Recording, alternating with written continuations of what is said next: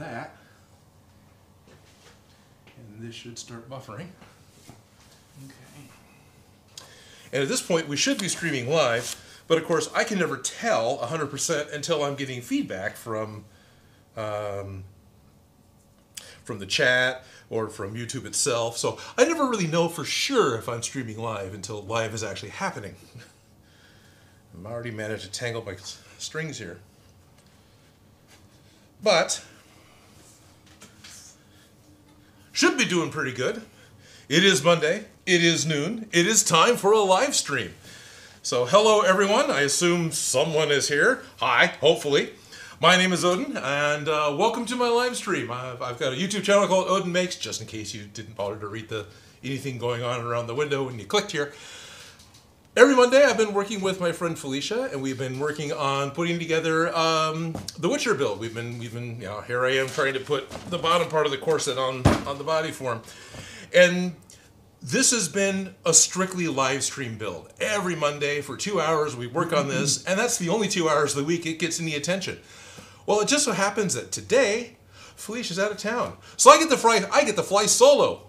Almost. I've got some help here in the studio. One of my patrons and soon to be good friend, Darren Calvin. He volunteered to come in and help me with some technical directing on the side. So he's not going to be on camera. He's off to the side, helping with maybe switching cameras, definitely watching the chat, watching comments, and feeding me things to be able to talk about, so I don't have to try and split my attention in 8 different ways and miss everything. But hello, how's it going? So it's just me. There's no Toby, there's no Bruno, there's no Felicia. Aww.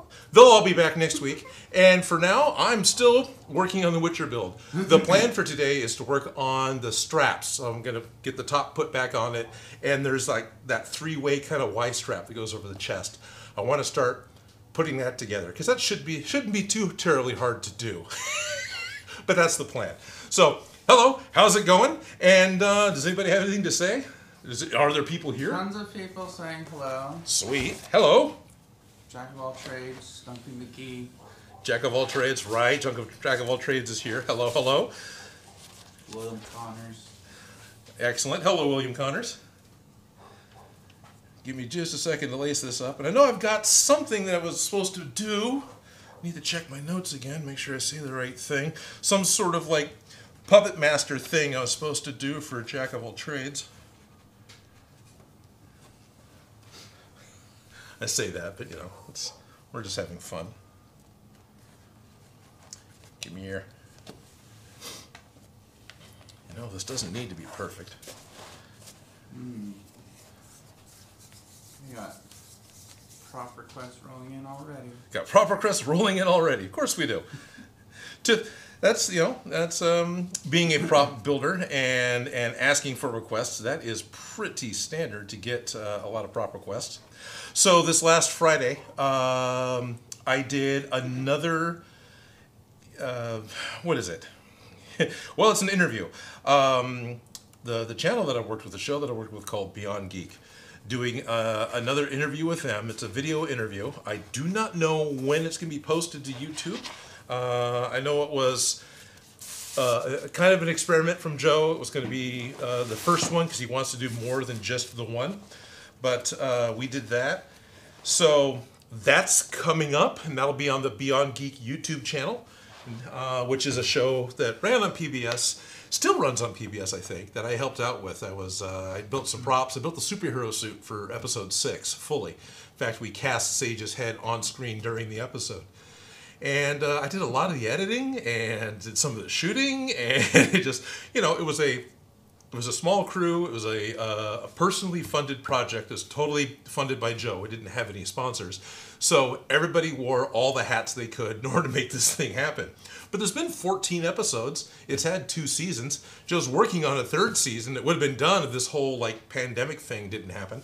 But, you know, it's fun. I actually really enjoy the show. It's on Amazon. So if you don't find it on your local PBS station, you should be able to see it through Amazon Prime. So it's there. Otherwise, there's I'm walking through the clamshell here.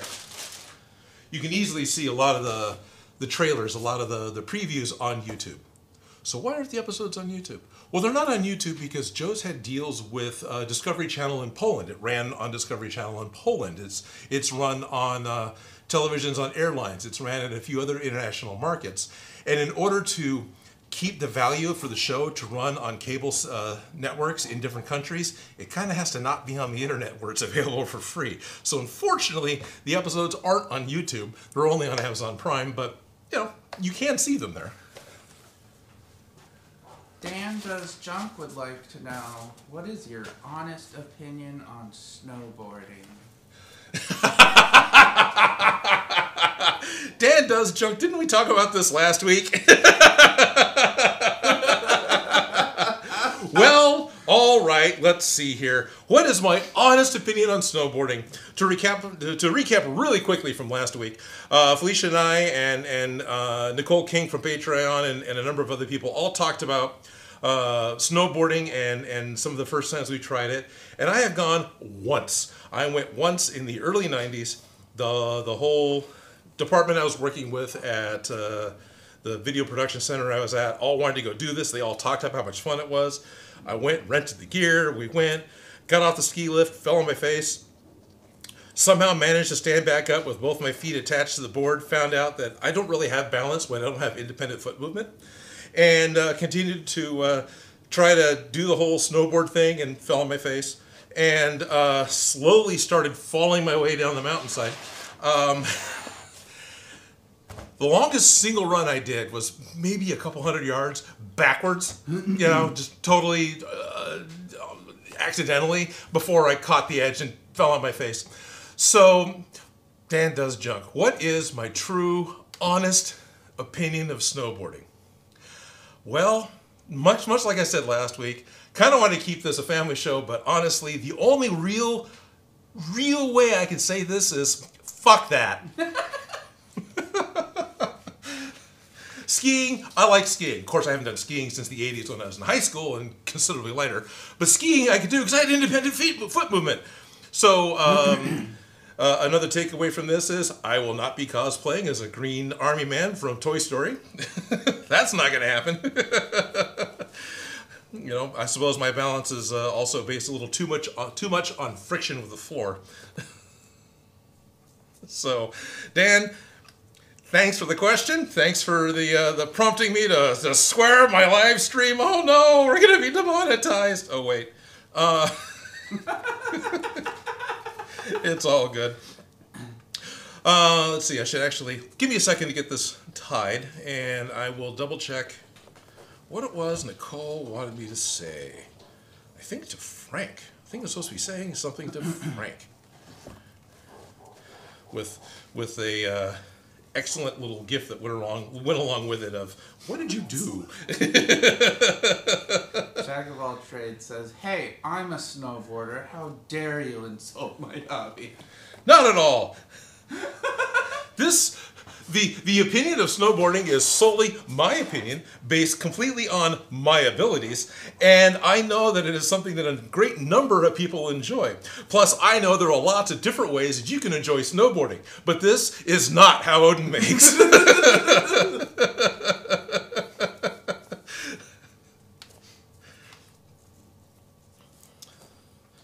Foamsmith says, Odin hating snowboarding needs to become a tradition for every strain. Hello, welcome to the Odin Makes live stream, and today we're going to talk briefly about snowboarding. Fuck that! Now we're going to move on to the next subject.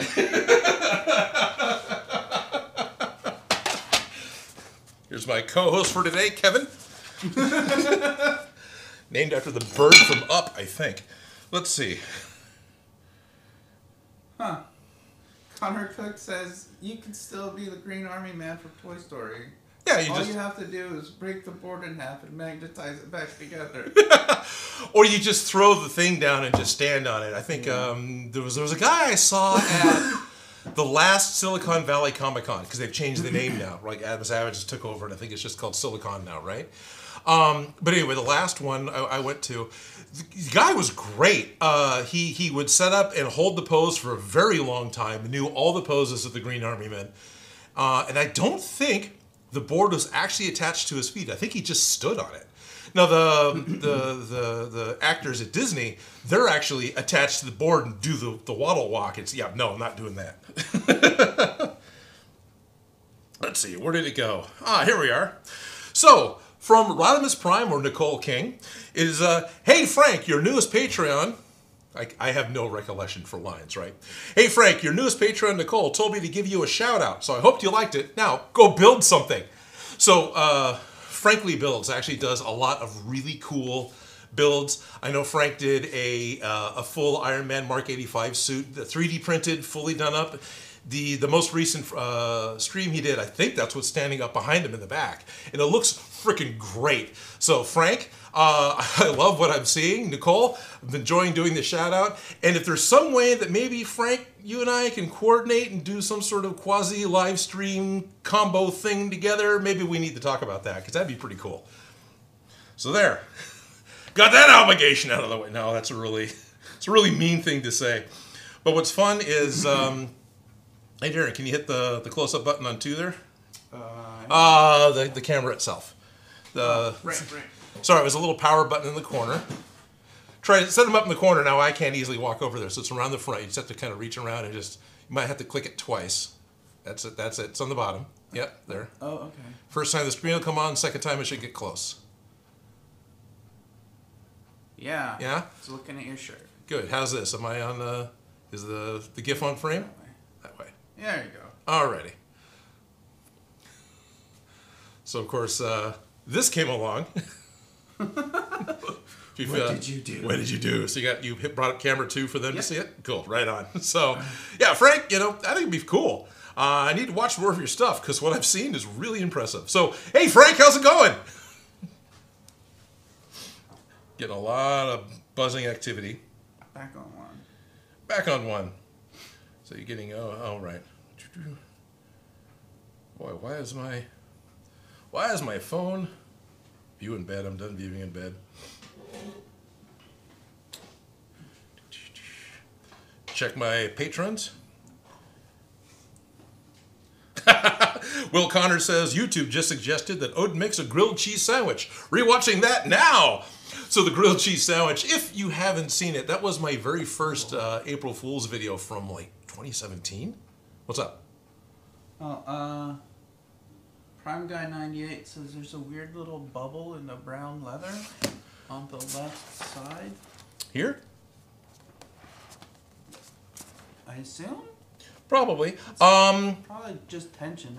I think it's just tension. Yeah. There is a weird little bubble, but I think it's just tension because I didn't bother to lace everything up. And the vinyl is just contact cemented to the foam, so it's possible that parts of it will pop up. It's what happens. But any little bubbles like that, you should be able to tighten up and make disappear. And if we have to, we can get a little bit of super glue behind it. Just go in either through the foam or through the vinyl and smash it all back down again. So not too worried about it. Connor Cook would like to know, what is your favorite genre to make props from? Connor Cook. So what is my favorite genre to make props from? Sci-fi. Now, that may not be specifically what you're trying to ask. So is it movies? Is it video games? Is it comic books? His examples included games, movies, etc., and or action, horror, sci-fi. Gotcha. Okay.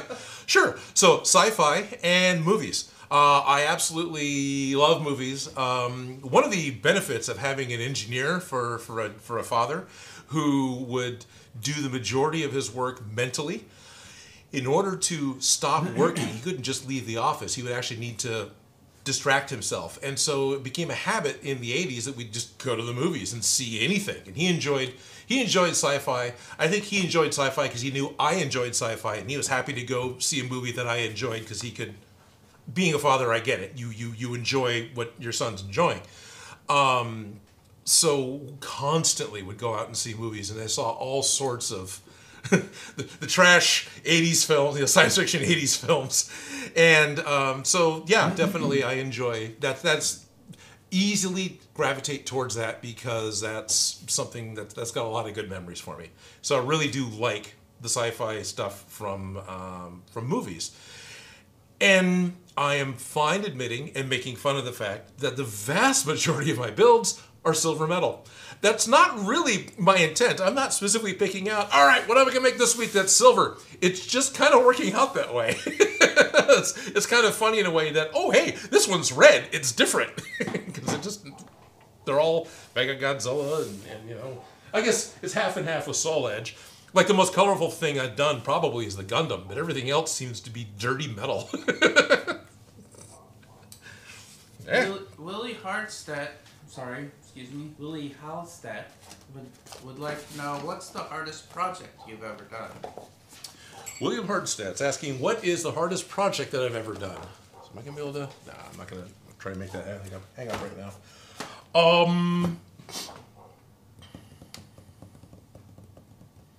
Hardest project? Because there's big projects, there's long projects, there's involved projects, right? Like, I did a big project where I had to build a kind of cheesier, simpler version of the original series Star Trek bridge, and I only had a week to do it while the rest of the crew was off doing a trade show, so I had the warehouse to myself. And so, yeah, that was, you know, not going home and cutting a bunch of plywood for a week. But as far as the stuff that's behind me, I think one of the things I usually say is the gravity gun, which is out of frame. It's up on the wall. Just because it was really fairly involved with a non-standard grip arrangement, and the box of the body on the back was 7-sided. It wasn't normal, and then the barrel's 9-sided, which, you know, that divides into 360 pretty easily. You just put it up at 30-degree angles, but still, you got to figure all that out. And then you got the 3 claws that are, you know, and anyway, so that was involved. But difficult things I'm looking at is the WoW Lich King helmet. That was actually pretty difficult, just because of the amount of detail and the amount of pressure I put myself on, that I didn't want to just slap it together and call it good. What was the other one that I recently did that... No, it was Mechagodzilla's arms. You know, there's like weird little details. There's weird problems that pop up in different projects that become really difficult. But once I'm done with it, I'm happy and moving on to the next thing. And I don't really dwell on what was hard. I just get happy with when they're finished, and I got something to move on and play with. So is that? Let me turn around and look. Anything else going to jump out at me going, oh yeah, that was a pain in the ass? No, not really. Not that I specifically remember, not that I specifically have horrible memories over. So, yep, I'll go with a gravity gun, Mechagodzilla's arms, building a large, you know, it was 20 feet, 22 feet wide, the set that I built. So we had to build it in the warehouse so it would fit the space that we had where we were actually going to shoot with it. And I had to build it in pieces so it could be moved with a regular truck. So it had to break down into smaller components so we could put it into the bed of just a pickup truck and move it. And then I think I had a budget of $1,000, and that included paying any assistants that I had to come in and work with me. So, you know, it got to do all that. Worked. It was fun. That was 20 years ago. On the topic of Mechagodzilla, yes. Somebody suggested, whose name I can't find. Oh, here it is. Data North. Oh, okay. Suggested that you could also make the crewman helmet, so whenever cons open up, you and Joe could pal around. Yes. I thought about that. Now I'm doing specifically the 1974 Mechagodzilla, which means the crewmen are kind of Planet of the Apes knockoffs when they don't look like humans, but they wear silver suits. The Mechagodzilla 2, the crewmen they have those awesome silver helmets that have the fins with the balls on the end of it, and they have a bigger silver ray gun. So I might be willing to do a mashup between the two of them, but. No, I've talked about it. I've got a couple of other friends, aside from Joe, who are huge kaiju fans. You might have heard of him, McThor. Anyway, he and his girlfriend were talking about being handlers and wearing silver suits with me as I walk around, which I thought was really cool. It's like, I'm going to have a big adventure incognito. That's just cool.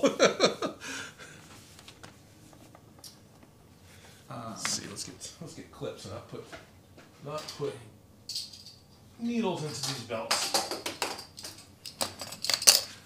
That was a good question and I lost. Oh, Happens. Jerry Riggs Props wants to know: is there a prop you made in DIY Prop Shop that you would like to redo, knowing what you know now? Good question. So Jerry Rig Props. I'm gonna repeat it. I don't know how well you can hear Darren. You can probably hear him just fine because the mic isn't that bad. But Jerry Rig Props was asking, is there a prop I did for DIY Prop Shop that I would like to redo, knowing what I know now? Yeah, actually. There's a couple. I say that and immediately forget what the first one was. But there was I know there was a couple. I wouldn't mind redoing. Let's see. I did one. I did the Pit Boy, right? I wouldn't mind redoing the Evil Dead chainsaw kind of, because I would like to do it more appropriately sized. It's fine. It looks great. I'm looking at the wrong camera. It's fine. It looks great. It totally works, but the body of it is a little too big. It was one of those things where I got a plastic. To start with, I used like a plastic container. I think M&M's came in because my hand fitted it great, and it was about the right size. But when you add plywood to the side, so the blade will get supported, then you wrap it in foam. It got to be oversized. It's much larger than the home light saw. Not that anyone cares, right? But it's one of those things in the back of my mind that I go, oh yeah, that's kind of wrong, kind of. So I wouldn't mind. No, the one thing I really would like to do, and I have kind of thought about it, but it's fairly involved, and I'm not sure. Marceline's axe. That was actually ultimately a lot of fun. What I did was one of the last big builds I think I did for DIY Prop Shop was Marceline's guitar axe, or her battle axe from Adventure Time.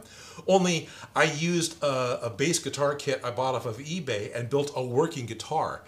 Then I unfortunately painted it totally the wrong way because I had no idea what I was doing. And so that's kind of a big part of where I would like to do it again. I think it would be really cool to redo the bass guitar and paint it appropriately. And there's actually somebody in the building here who's one of the patrons as well that has made custom guitars, or at least has refinished a lot of guitars. And so that also becomes kind of a thought that, hey, there's even someone in the building that knows what they're doing, right? I just made sure to just doctor the kit enough that I could make it look like the battle axe, but I didn't change any of how the kit actually went together, because I didn't know if the guitar would still play, if I changed exactly where the strings attached and whatnot. And thankfully I didn't, because when I took it to a guitar shop and said, hey, can you help me make sure this thing's going to play? They let me know that, yeah, no, if you changed any of that, it wouldn't have sounded right. It'd been almost impossible to tune. It's like, okay, good. I'm glad I didn't do that. So I think that would be really kind of cool. What was the other thing I was thinking about? Oh, yeah, no. That was something else. That wasn't even a prop related thing. That's just making equipment to help Joe shoot stuff for Beyond Geek. So never mind. Artman 2019 wants to know what the most difficult part of his pattern was to make. Difficult part of Artman's pattern for the Mandalorian helmet, which was just last week's video actually. Hey, let me clip this belt on. Okay, so what was the most difficult? I dropped stuff. The dome went together beautifully. Had no problems with the dome at all, and I immediately, I'm gonna knock this right off the table. Come here, stay, Kevin. Come here. Something like that.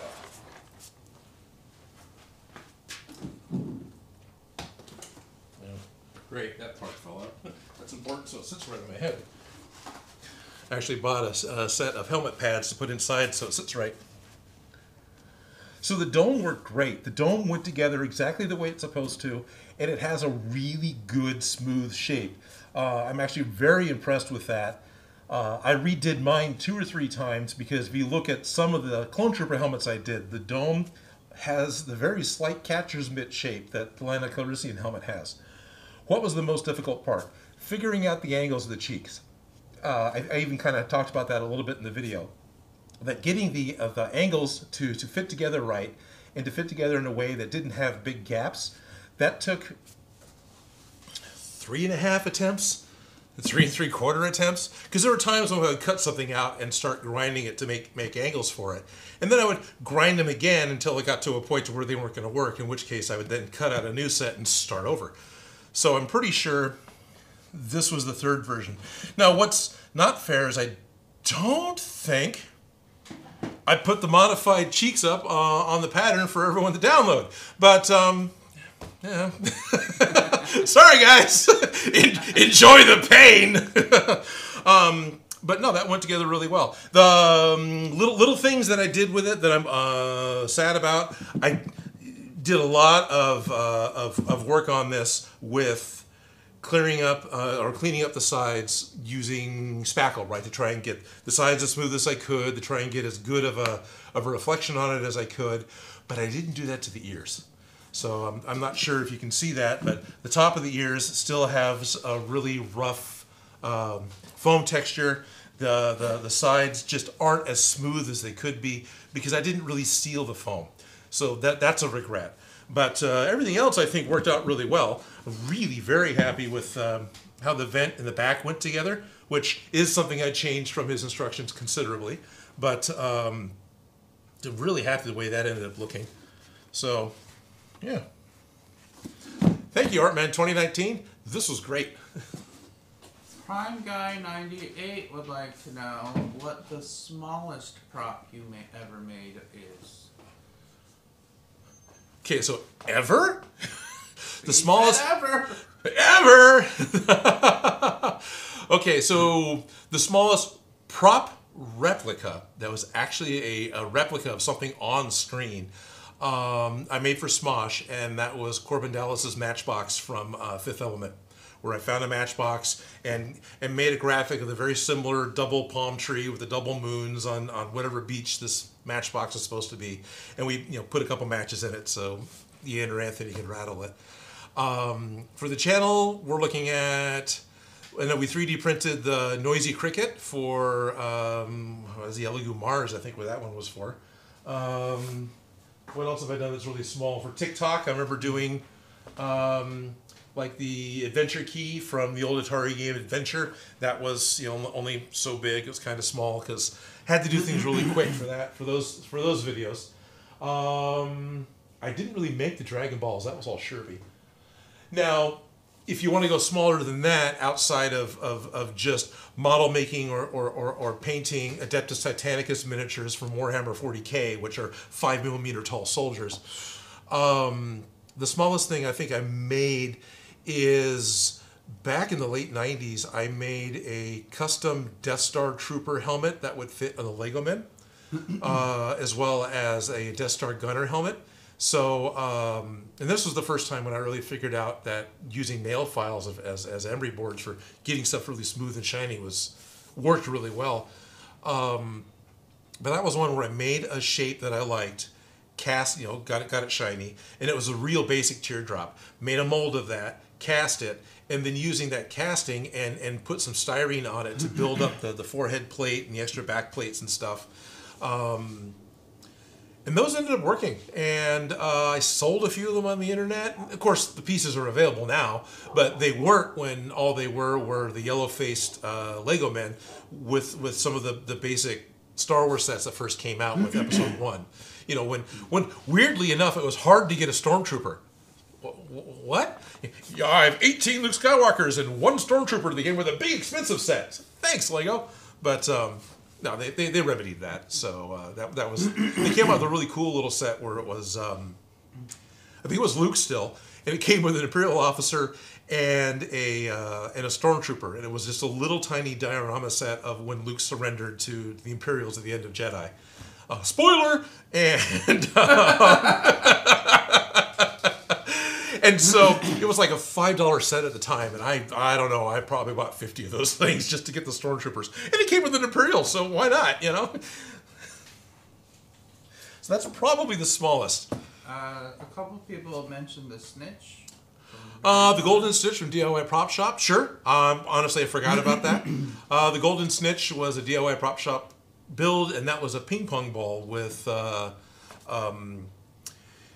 earbud cords, because the Snitch has a bunch of raised bars on the side, a bunch of raised detail on the outside. And so that was all super glued with cheap earbud cords. And then I found these kind of rubberized, I think they were fern leaves.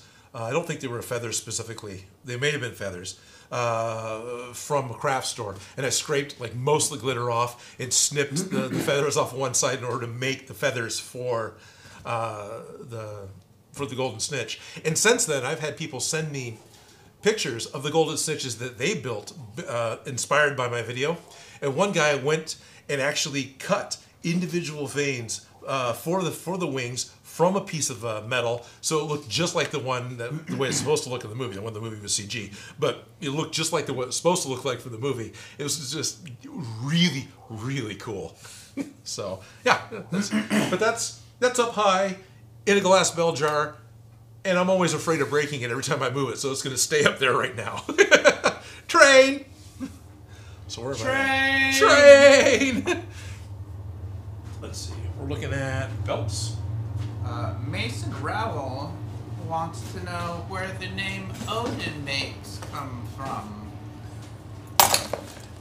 Jason wants to know where the name Odin Makes comes from? Yes. Well, it came from the need of having to have a channel, a name for the channel, right? It was going to be kind of important. And I was trying to look at stuff that not only wasn't used on YouTube, but the URL was available. And I had a couple of different thoughts, but then Odin Makes just seemed like a good catch-all. Because at the time when I started it, I didn't know for sure if it was going to be strictly foam cosplay or if I was going to be making other stuff. Foam cosplays, I've always been really happy and comfortable with that, so that's just kind of what it became. But theoretically, it could be anything. That's why I don't mind doing the 3D printing. So Odin Makes was just a little flash of inspiration as I rode around in the back of the car while we all went out to dinner one night. It's like, oh, I'll just call it that. And it was funny because I think my wife's first reaction was, you want to call it that? All right, I guess. and her, and then Joe's opinion as well, Joe from Beyond Geek, they both laughed saying, well, you called it Odin Makes. You can't have any other one else as a guest on now because what are you going to do, rebrand the channel that Joe makes? We'll figure that out because that actually has come up. Not that I'm going to need to have it happen, but what if I get sick? What if I end up having to go somewhere and I'm not going to be able to get a video finished in time? So at this point, both Joe and Felicia are good possibilities as a guest host. So there's a point in time in the future, maybe, nothing is planned right now, where I would end up still doing the VO, but they would actually do the build on the show. So that could happen. But that's where the name came from, was just the need to have a name. It was available, and it was my name, so why not? Jacob Obert says, rebrand to OCU, Odin Cosplaying Universe. Hello and welcome to the OCU. Today we're going to make Odin's spear. Next week we're going to make Odin's eye patch. The week after that we're going to start making Odin's armor. And then we're going to start making the perch for Odin's ravens. And the plan here for May is to make the bowl of grapes that Loki was eating out of while he was disguised as Odin at the beginning of Thor Ragnarok. Odin's favorite Marvel movie. Welcome to the OCU.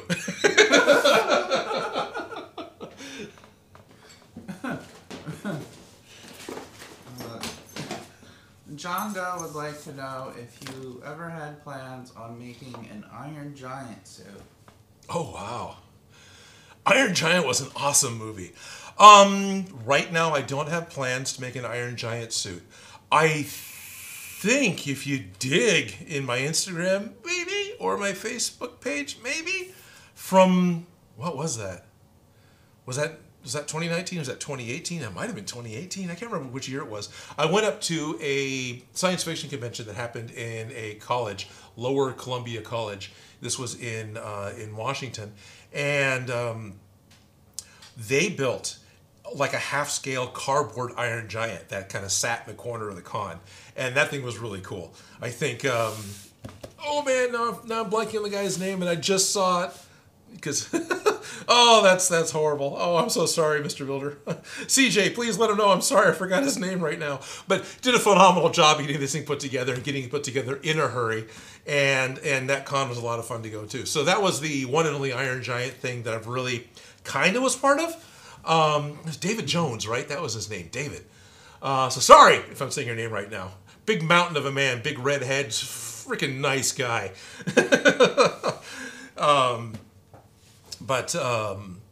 Yeah, so that was the Iron Giant thing that I was part of. Jacob Obert says, Iron Giant's proportions are so out of whack, any cosplay would look off. Yep, pretty much. And they are. Iron Giant is walking around on little stick legs. So if you wanted it to look right, you would end up cosplaying like the way a lot of people cosplay General Grievous, where you're actually a black bodysuit with a rod puppet in front of you. And I think that's probably the only way you could really do Iron Giant without making him kind of look like an SD Gundam, those little super deformed Gundams. Maybe some kind of build that involves stilts. Yep. Yeah, stilts could work. Man, that'd be weird. No, it could still work, I guess. I don't know. From snowboarding, I know that my balance is kind of shite. So I don't think I'd want to do a whole lot of heavy upper body cosplay and then wear stilts to boot.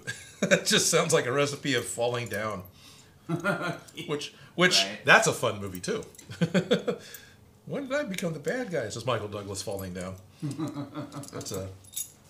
I enjoyed that one. Not the happiest of movies, not by a long shot, but I like the movie.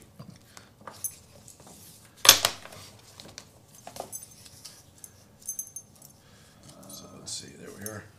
So I'm just checking out. I've got multiple belts. What I'm looking at doing is taking these belts, most of which are leather, and making the three-way strap because it comes down to a ring, and there's another one that comes off from here, and then there's one that goes around to the backside. And if that's all I can get done today, cool. Something happened. That does mean I get to use a leather punch and a, oh, there's no blade on this one, and a hammer. So we get to do that in a little while. Because, you know, having done audio for a number of shoots and other productions, the whole idea of, hey, it's a live stream and I have no control over the audio. Let's swing a hammer and pound on stuff. You know, it's just, yeah, people seem to say it's okay. Yeah.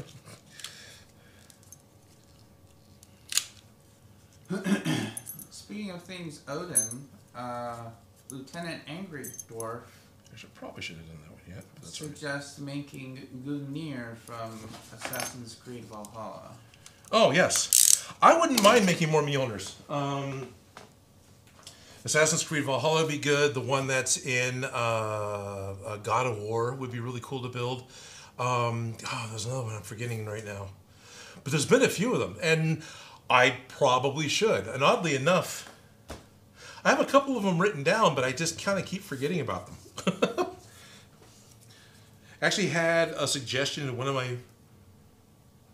I think it came directly. I think it was a direct message through Instagram. So if it was one of you watching now, hey, thanks!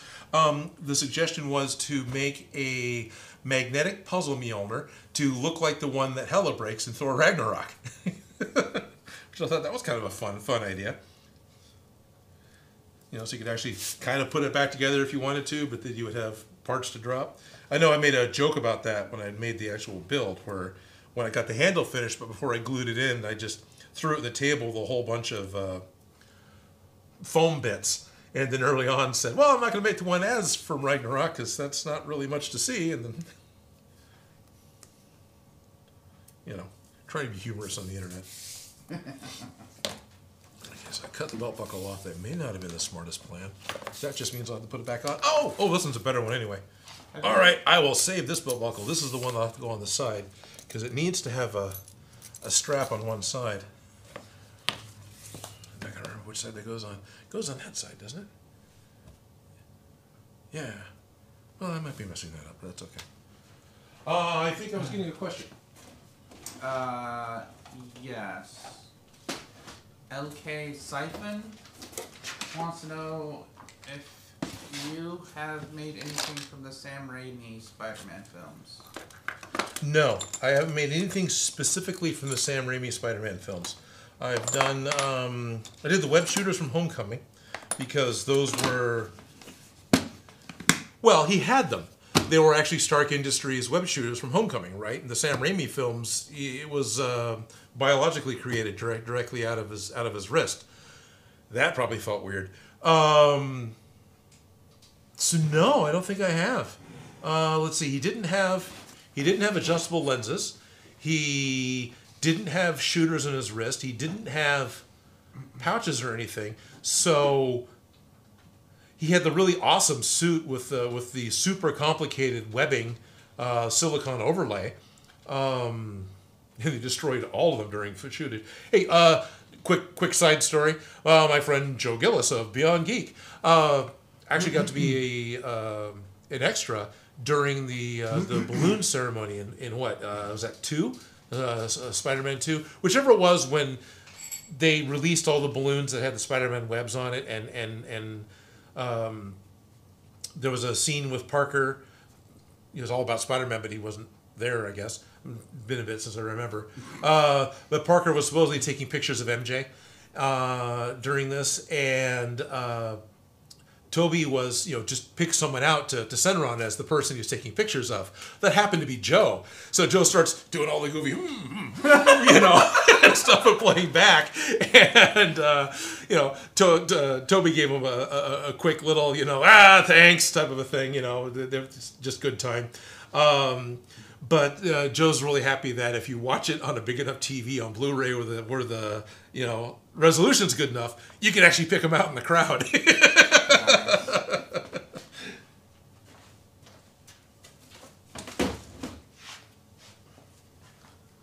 All right, so it's got a ring, and since 3 of them go in, it's probably going to have to be a pretty big ring in order for 3 of these. Yeah, I don't think I can do it with the small ring would look better. That one's got the belts on it. Mason Rao would like to know, why did you choose to make props? I didn't choose to make props. Making props chose me. I chose to make props because I've always enjoyed making stuff. I mean, most kids do, but I never kind of let go of it. And the handheld... So even as a kid, you get the toys, especially, in the 70s and 80s when the toys were really whacked and just built in order to accommodate the oversized electronics and be cost effective for being mass produced. So scale, proportions even to itself, or accuracy of any type was just backseat to production. So you would get these, the early Star Trek phasers were way whacked. Later on, Playmates came out with really good Star Trek props and Star Trek phasers. They were just undersized. They were scaled down. Again, it was for production, because if you're making something that's 75% of the size it should be, it's going to be 25% cheaper to sell or more.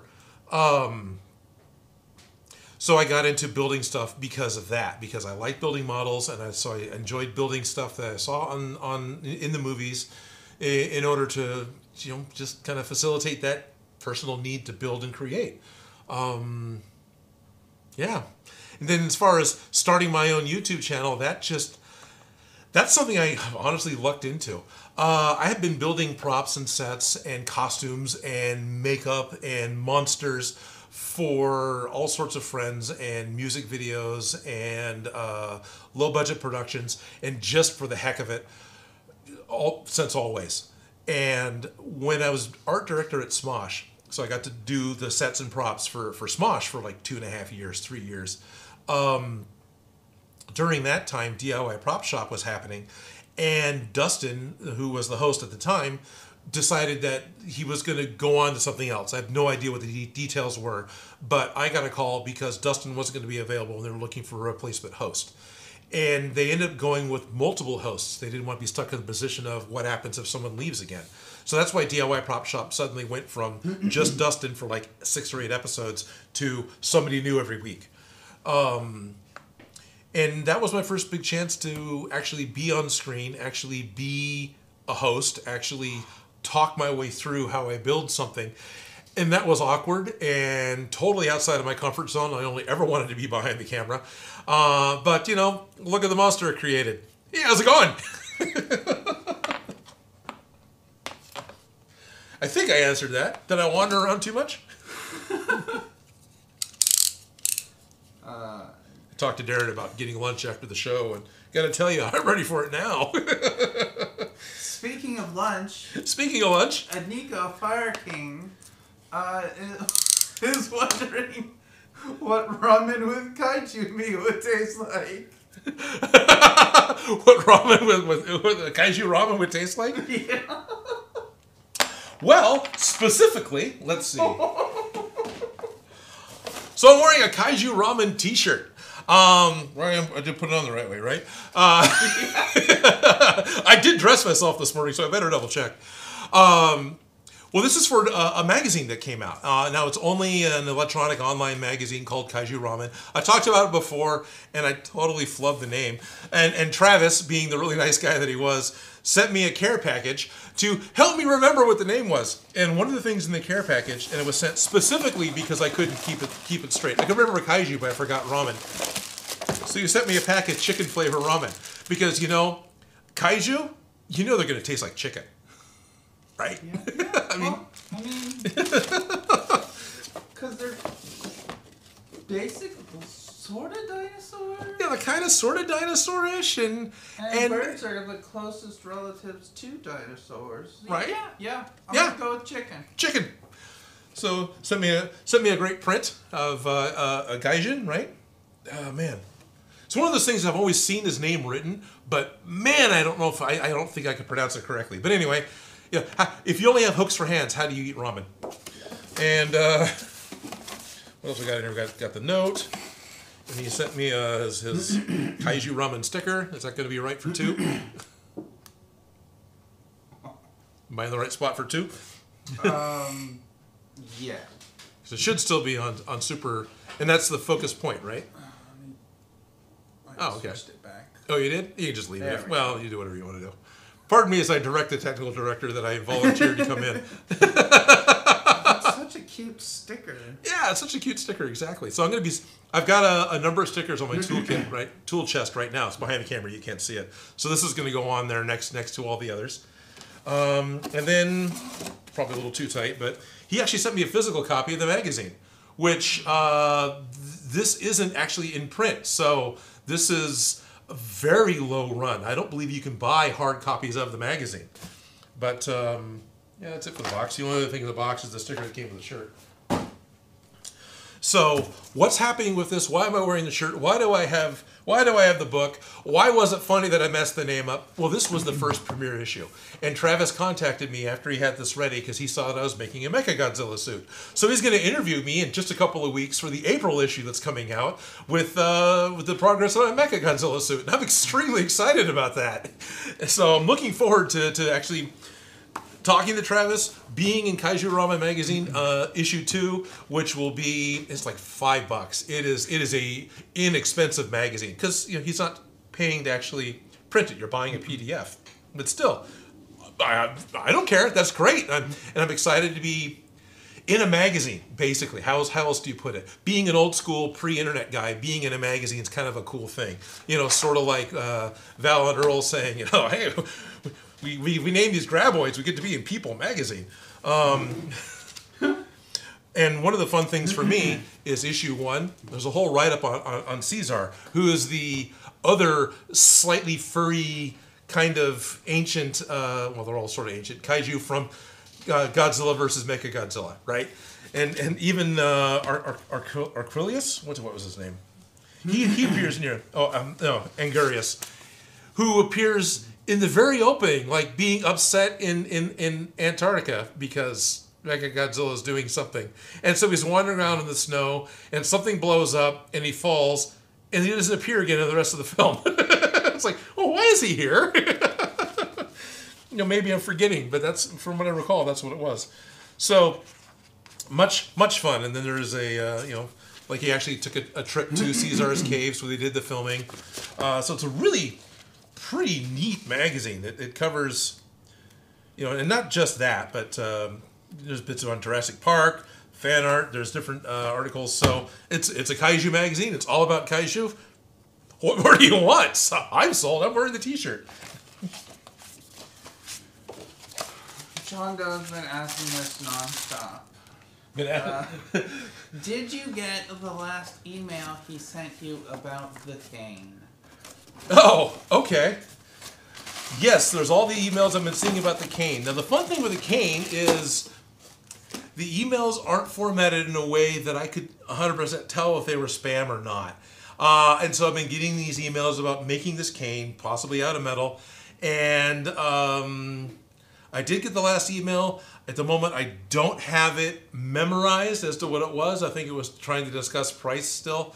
Let me get back to that email and actually answer you appropriately.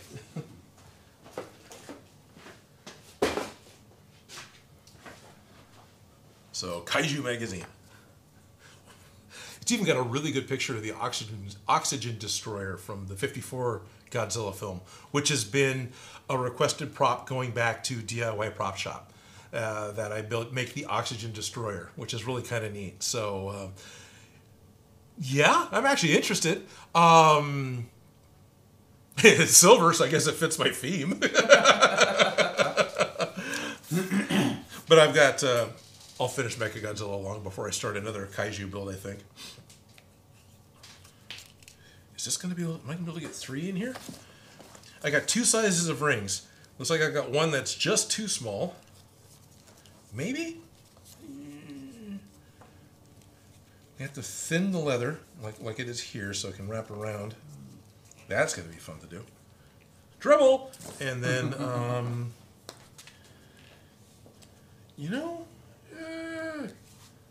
don't want to use that one. I'm not going to now. It's way gone. Speaking of Mechagodzilla, people are wondering when the next episode's going to be. My plan for the next episode of Mechagodzilla is actually the last Wednesday of the month. So sorry that was a little far out. I'm getting belted by my technical crew. Back to work. I'm working. I'm keeping the fans happy. Yeah, so the next part is so what is it? It's the 8th, it's the 10th. I've got something coming up tomorrow that was just revealed last week. Not tomorrow, I guess Wednesday is a couple of days out. And then, then I got plans for the week after that. So I might do I've been seriously considering doing a small little update video. Instead of like, here's a big piece that's been built, I want to do, all right, I've fixed the neck. And so that actually might come out sooner. But I'm planning on the next major piece happening the last week of March. So it's a little bit out still. But want it to happen. And, putting out the same week the movie comes out, hopefully will help it. That's only slightly intentional.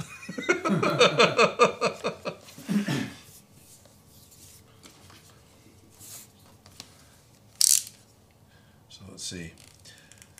What I'm looking at with the 3 belts is making sure I can wrap them around. Where's my scissors? Oh, it came off. All right. Making sure I can wrap it around the smaller ring, because I've got an 1.5-inch ring and a 2.5-inch ring, or maybe it's an 1.5 and 3-inch ring. What I need is right between the two, and I don't have that. But it looks like I can get all 3 of these belts to be forced through the smaller ring, which will look better, I think. And so that's what I'm going to try and do. But what I need to do is, as it is when the belts are being made, the leather is thinned where it curls over the buckle, right? And so I want to do that again, because I'm seeing that is making it easier for it to fit around the ring. So I'm gonna, but I don't want the slit where the tongue of the buckle goes. So I've cut that off of this one, and now I'm gonna need to, I think I'm just gonna kind of fold it over and shave it and roll it a little bit and shave it to make it thin, so I can wrap it around the ring. And then I can pound some rivets in it, because hammering on screen is the best.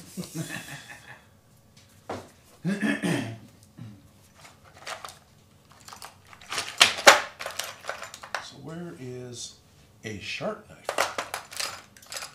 There we go. That should be okay. I haven't checked Discord in a while, and it's almost 1. That's good. But it's good because I've actually got fan mail to open up at 1 o'clock today, which is kind of fun. Nobody's really said anything since last time. Okay. So Discord's being quiet. That's good. Frankly Built, definitely something to go and check out.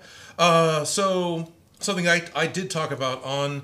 So I talk about Discord. What is that? Okay, well, there's this lovely thing called Patreon, where my Discord server I've set up in order for an easy way for me and everyone within my Patreon group to talk to each other, share ideas. It's a direct, easy way to talk to me. I can do that through Patreon as well, but that's kind of posting and reacting. It's not really a chat the way, I'm sure everyone here knows what Discord is. So I've been really happy with how that works out. What the hell was I talking about? I lost my place. Discord. What I shared over the weekend that I found that I've been really enjoying, and maybe Nicole can cut and paste the URL, because I know I shared it with her. There's a channel I found called Sense of Scale, or at least the video they did was called Sense of Scale. I think the channel's a different production name channel.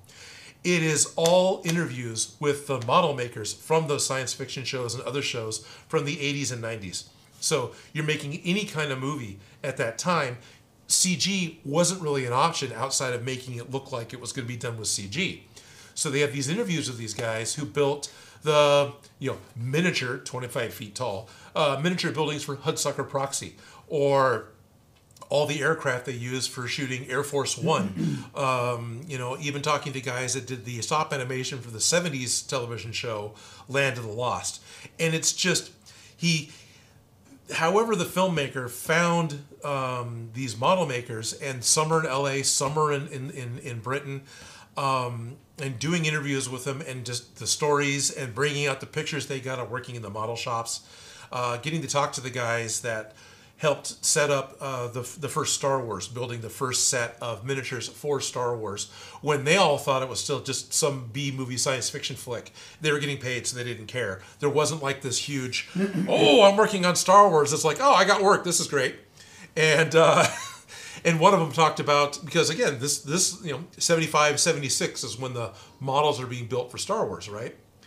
So one of the guys comes in and sees that in order to make all the plating stick to the blockade runner, they're cutting out bits of styrene, and then to stick it to the fiberglass, you couldn't use model glue. You couldn't use the PVC glue and stuff because it won't stick to the fiberglass resin. So the guys would kind of shape it, tape it down with 5-minute epoxy behind it, and then move on to another part, and then eventually come back and peel the tape up and make sure that the part's sitting right. And on occasion, you have to try again because stuff moves and tape doesn't have a perfect hold. So he comes in with glue 325 or whatever it was called. It just had a number at the time. It was super glue. It was brand new, right? Because, I remember when the commercials came out. So he talks about how he called everyone over to the table he was at and said, okay, guys, I got a new glue for you. And he takes a pencil and he sets it on the table. And he said he put it at like just a slight angle. And he took the glue and stuck a drop down on it and then let go of the pencil, and of course it stayed. Because at the time, super glue was crazy dangerous, gonna stick to everything right now glue. It's actually watered down compared to what it was then. And, that got the attention of the shop, and they ordered a case and a half of it immediately. So, fun stories kind of like that, if that's your thing. If models aren't your thing, if not the highest production quality isn't your thing, maybe not the channel for you. But hopefully Nicole's sharing the URL for you in the chat and you can check it out, because I think it's a really cool channel. It's been there for like 10 years and a lot of the videos have like 10,000 views. So I subscribed and I've watched that a lot recently because I'm just amazed at, oh, that movie too? They're like 5 minutes, right? Because the guy would go and do long interviews with the model makers, and they would just talk for hours. But then he went through and cut down specific little stories from all of his raw footage, I assume, to make these little stories specific to either the model shop they're talking about, like Boss Films or EEG or early ILM, or the movies or television shows that they were working on.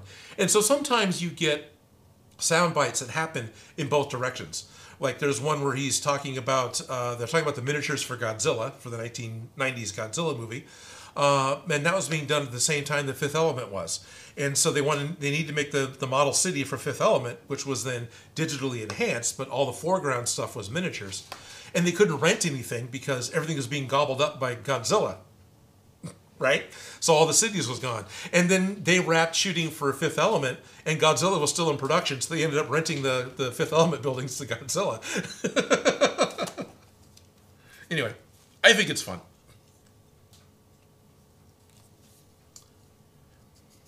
So I'm going to sit here and cut on the leather a little bit.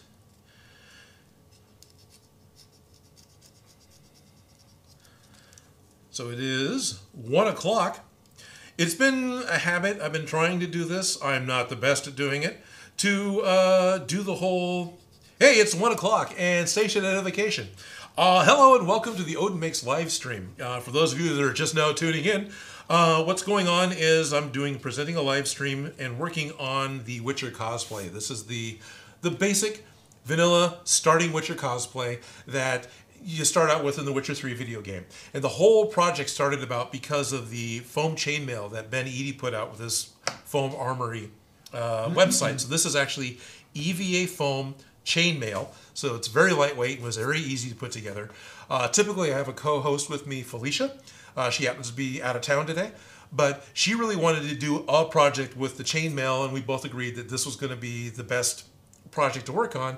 And I think it was actually her suggestion to do live streams every Monday where we build it. And so we're getting towards the end. It's now down to making the belts. Going to need to 3D print the wolf and put the straps on it. So that's kind of where I'm at. And every Monday from noon until 2 California time, so you'll want to adjust for wherever you are in the world, we just do a live stream, talking to all of you, and getting a little bit done on the cosplay every single week. The other fun thing that I try to do at 1 o'clock and on the live streams, and I have some today, is viewer mail. If you look in the description, there's a P.O. box. And if you want, you absolutely don't if you don't want to, because it costs money. But if you want to send something that I open up and talk about on the show, you are welcome to. And somebody sent me something. So what I've got,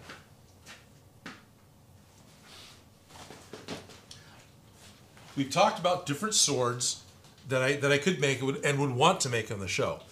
And Joe Horde, great name, sent me a package, inside of a package. And in the package that was in the package was the silicone mold that he had made of the Red Ranger Power Coin. So this is the Tyrannosaur coin. I know it's just kind of a white blob to you on the screen. But it's the actual coin, which this was one of the pieces that was like a stumbling block for me. Every time I look at the sword, because I was all for doing the Red Ranger sword, not having the coin and not having a good file that I could 3D print, because in my opinion, it looks like Saban actually pays attention to what's available for the 3D printing community, and the good coins, the ones you'd actually want to print, just aren't available. They're taken down. Like Google will still have links for them, or STL Finder will still say, oh, hey, here's one here. And you go, and Thingiverse says, yeah, no, it's not here anymore. So anyway, he had the coins, and he made a mold, and then actually cast a couple. Now, the castings I haven't opened yet, so let's do that now. But what's cool is he talked about, oh, yeah, I made a silicone mold. I cast my own for making my own sword. It all worked out really well. And then offered to send me castings. Like, oh, that'd be great. So he ended up sending me a mold in castings. And what I think is really neat is how he did the mold. Because that wasn't really talked about. Because, it's not really important, right? So how are the molds made is how the mold's made. Well, what he did is he didn't buy mold-making silicone. what he's got here is, and I can smell the vinegar. This is bathroom caulking silicone, and that totally works for making a silicone mold. It's not nearly as flexible as mold making silicone, but I've done this to replicate the whole texture on a sailboat, where I did a pancake of stuff like this directly over the textured portion of the fiberglass deck of the boat, because I had a little puncture hole I was trying to fix. So I had glassed up the hole, sanded it down smooth, put on new top coat, laid the texture on top of it, and then when the top coat dried, peeled my texture mold back up. It didn't line up 100% perfectly exactly right, like there's no way it was going to. But if you step back like 3 feet and you don't see it, if you look for it, you can find it. If you're not paying attention to it, you'll never see it. And so that's the one time I've used this technique for making mold, and it worked really well. So what have we got? The castings are really soft. I don't know, am I holding this? This is going to work for 2? Yep. Oh, good. So here's one of the castings, and I think it looks great. So definitely the Red Ranger Power Sword is imminent. I don't know if that's going to happen in March or if that'll happen in April. Might happen in April because I was just talking to the wonderful folks at Cos Tools, and they're looking at sending me some more equipment. So I might do the Red Ranger Power Sword with the Cos Tools build, and that'll happen in April, or should. I don't know 100% if that's going to happen or not. What's interesting is now I'm looking at, I wonder what he used for resin to do the casting, because it's got it's thick. It's like this one's. Is this one of his originals? This has got glue and foam on it. I wonder if this was one of the original ones he peeled up. Frankly Built must have heard you talking about him because he's in the chat now. Oh, sweet. Hey, Frankly Built, how's it going?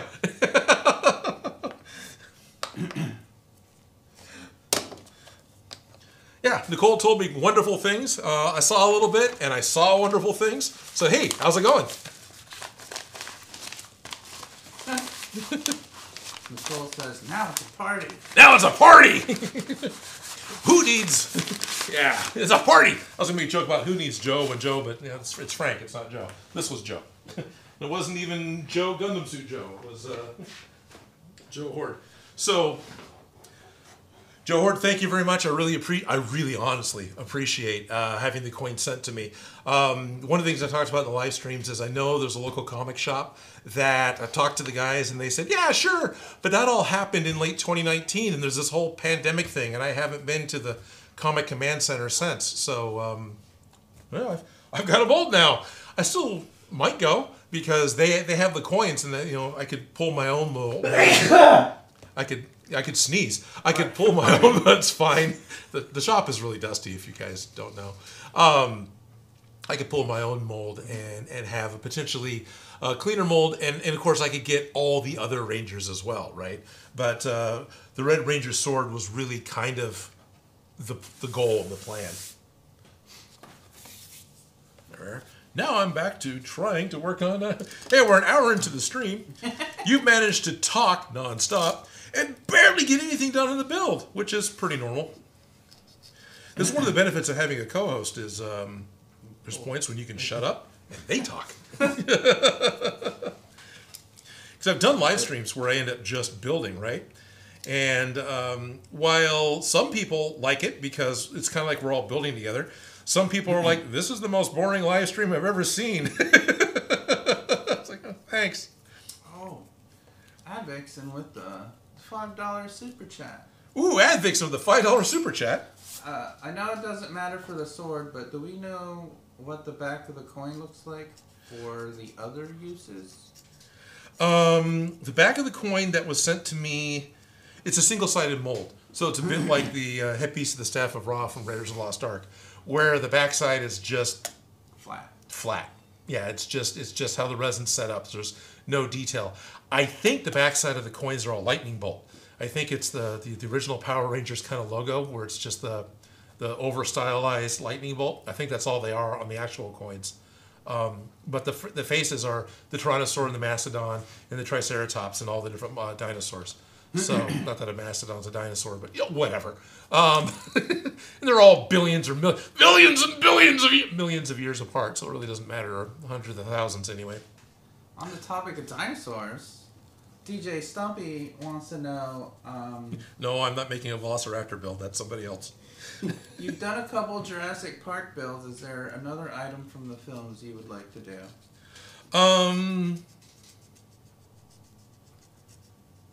Let's see. That's kind of cool because I'm actually trying to think of what I've done one.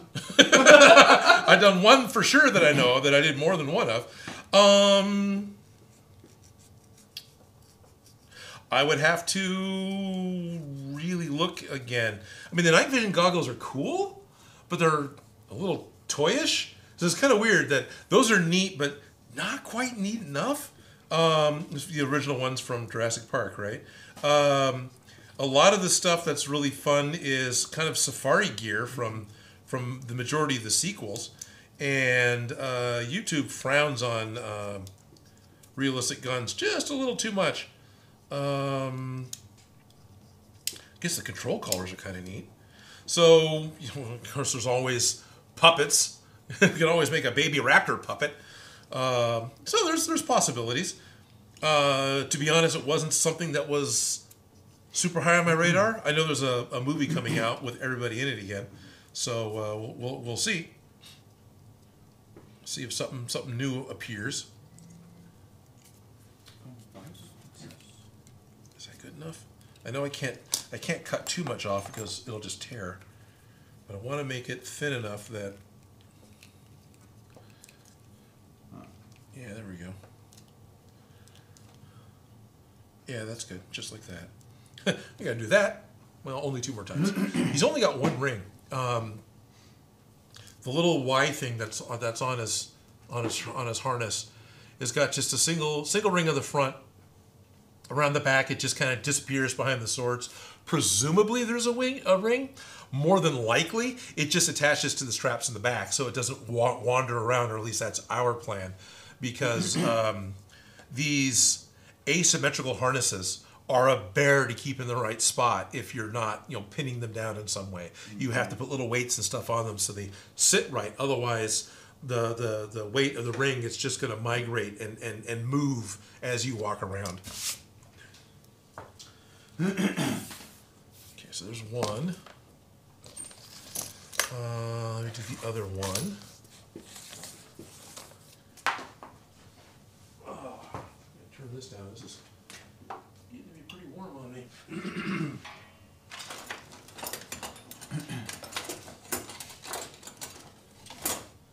There we are. That's what I wanted.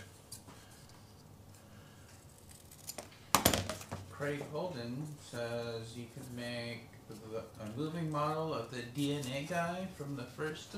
Oh, right. Hi, I'm Mr. DNA. Right, and there's the whole mosquito and amber that was done on DIY Prop Shop. Oh, yeah, that would be yeah, from that same sequence. Yeah, Mr. DNA would be pretty cool. I wouldn't mind. So after I got done with my video of doing the shaving cream can, where I just used whatever it was I used, little glass vials, and it was a mess. Then I found on Amazon accurate enough actual medical vials that you would use and so I've replaced the one that I've done. I've replaced with these newer vials, and I bought a package of like 500 of them for like $20. So for whatever reason, I've got a slew of these silly things now for my dinosaur embryos. But yeah, that was really fun.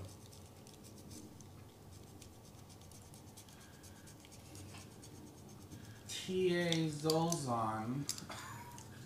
Zolzon says, you can make a Hello Kitty cosplay suit for funsies. Yeah, could make a Hello Kitty cosplay suit just for funsies. I've seen some fun Hello Kitty mashups. There's actually an official Hello Kitty Gundam mashup kit you can buy at the 7-Elevens in Japan. So it's Hello Kitty wearing the RX-78 Gundam. And I've seen online comics with Hello Kitty and the Xenomorph. There's a match made in, yeah.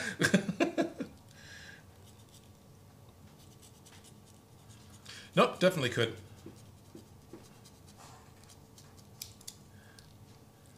Oh, come on. Since you like silver so much, David Oceanek says he can make the Mark I helmet from the first Iron Man movie. Ah, okay. I could. What I really need to do is make any Iron Man helmet. Yeah. I made War Machine. Ha! It's silver. But that's one of those things that people ask forever for me to do, and that it was even happening at DIY Prop Shop. Make the Iron Man helmet, and I know that's been a major request, and I really need to do it. For the longest time, I was afraid to do it because I didn't want to make derp Iron Man. I was really afraid that I was going to mess up the dimensions, and you'd end up with derpy Iron Man. I'm not so afraid of that anymore, especially after having done War Machine, and super happy with how he looks. But there's enough stuff going on with trying to make other projects at the moment, as well as just kind of life in general in the background, that I haven't wanted to put in, that's still intimidating me. But an Iron Man helmet, that'll probably happen, spring. It'll happen this year. We'll make a gold and red classic, I don't know which mark because I don't have them all memorized.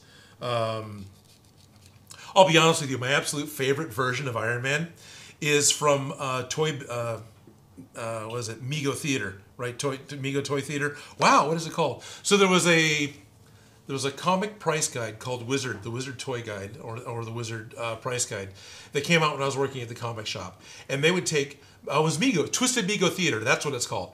And they would take the Mego action figures and set them up, pretty much just like Robot Chicken. Robot Chicken was actually inspired by Twisted Mego Theater. And they would just do photographs with bits of clay to change the expressions and give them big eyes. Well, Spider-Man was kind of the host of Twisted Mego Theater, and he was a self-aware, fourth wall aware, media aware type character who was just, and he was jaded and done with everything. He was fun. Hulk was a mess, and the Cowardly Lion. Thor was prissy. And Iron Man was just a pass-out alcoholic drunk. And for whatever reason, that's still my favorite version of Iron Man's the Twisted Mego Theater, on the ground, covered in Budweiser cans, just passed out. So, fun stuff. But, that was Wizard Magazine. They ended up, like I said, that inspired Robot Chicken. Canned tuna. Canned tuna, hello. Would like to know, what is better, polycarbonate or acrylic plastic sheet? Well, so Canned Tuna wants to know which is better, polycarbonate or acrylic plastic sheet. It's going to depend a lot on what your usage is, what you want it for. Polycarbonate would be overkill and not worth the, it's not a big expense, but not worth the expense to make a trophy case, to make a case you're going to put something in.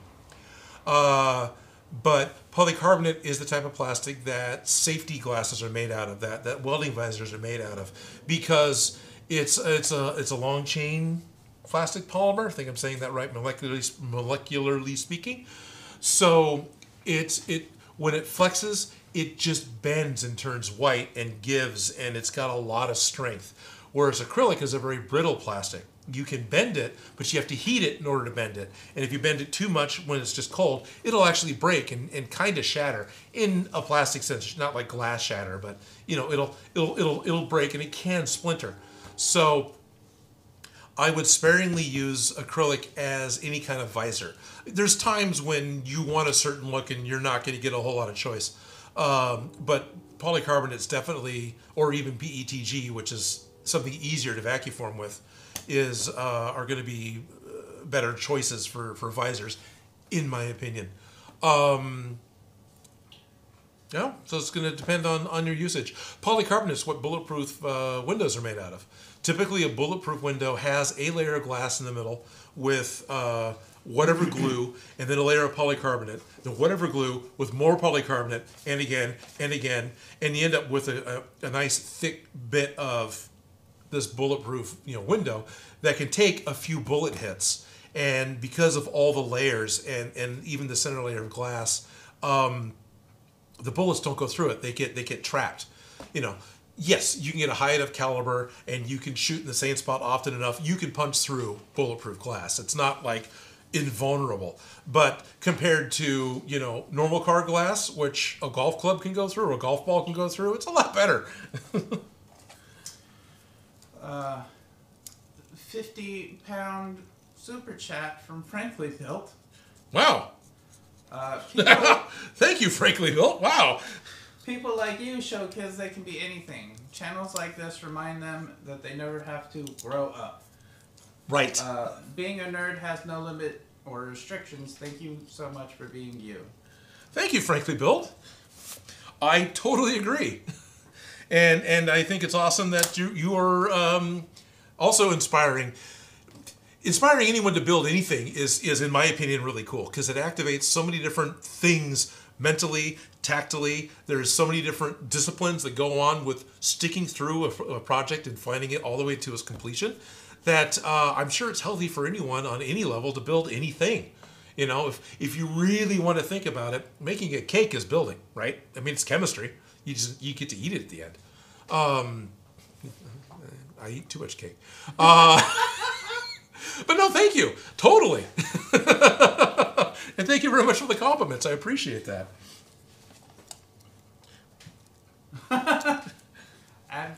Ad Vixen with another $5 super chat. Iron Man armor? Nah. Rosie the Jetsons robot made to keep Felicia's allergies away. Yeah. Yes. Someone locally... I was at briefly I worked at the PBS station locally, KVIE, and twice they did PBS NerdCon, right? Which is kind of a little thing they did for their members. It was a little mini science fiction con. So there was a local Sacramento artist who has made replicas of Rosie. What was the other robot? There was a couple of different robots that came by, but Rosie's the one that I really remember because she looked really good. She's probably 3/4 scale. She wasn't quite full size, but it was really very cool. So yeah, no, it'd be great. Actually, it'd be kind of nice just to have a Rosie to clean the shop, Right? Right? Get one for my house. Yeah, get one for the house, exactly. The Foamsmith would like to know, what is the best cheap, thin, strong plastic that can be cut without a motorized saw? So the best, strong, thin, cheap plastic that can be cut without a motorized tool, polycarbonate. You can get polycarbonate sheeting really thin. And you can order it online if you can find plastic sheet supplied near you. Like, I always talk about Tap Plastics. But Tap Plastics is West Coast only. They don't have any stores, much past Colorado. But there's Interstate Plastics. They have an online footprint. Their main facility is almost walking distance from here, but they're online. There's a bunch of different plastic places. You can get very thin polycarbonate. It's almost always clear, and that is something you can cut with scissors. You can just and a half. And if you want to cut it with woodworking tools, you can. So you can buy it thicker. And if you're careful and slow and aware of what you're doing, because plastic is not something to just haphazardly play around with table saws, you can cut it. And the problem is plastic, unlike wood, when wood heats up, it burns, right? It creates smoke, you can smell it, you get scorch marks on the wood, oh darn.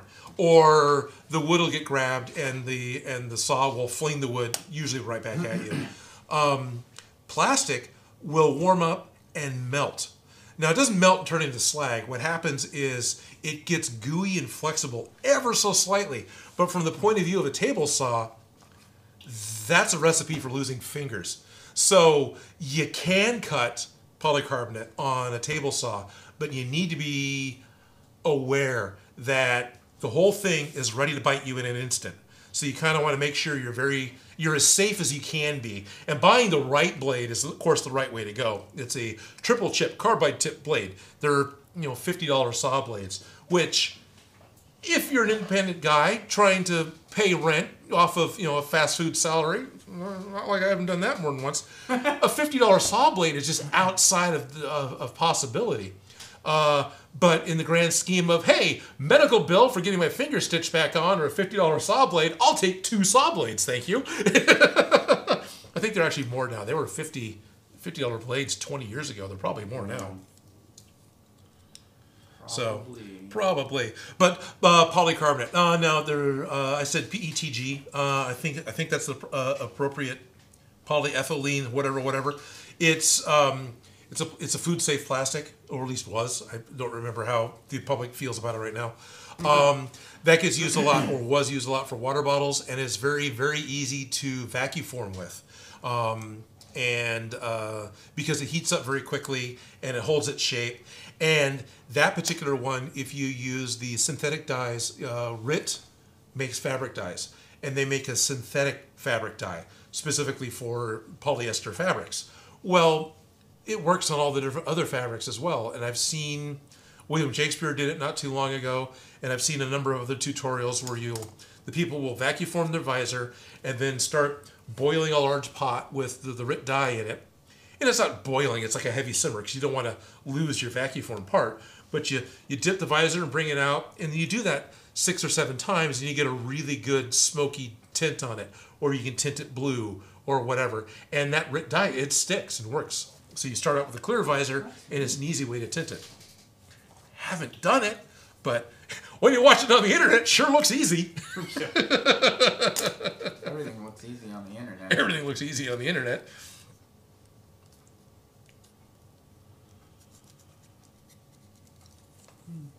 Thank you, Frank.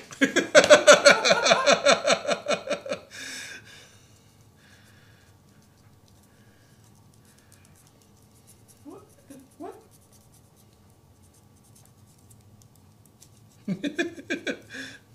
So I'm sitting here cutting away at leather, and Darren's just trying to read comments and laughing at them. What? Apparently, Nicole's messages are disappearing or something. I don't know. She's accusing me of deleting stuff. Oh. I would never, madam.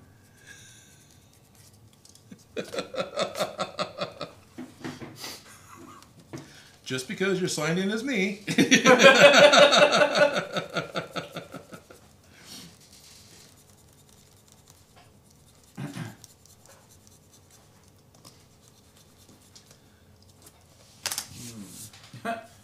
Jordan Fiddle. Hey, I'm back once again asking about that Mecha Bubble Scorpion logo. Oh, the logo?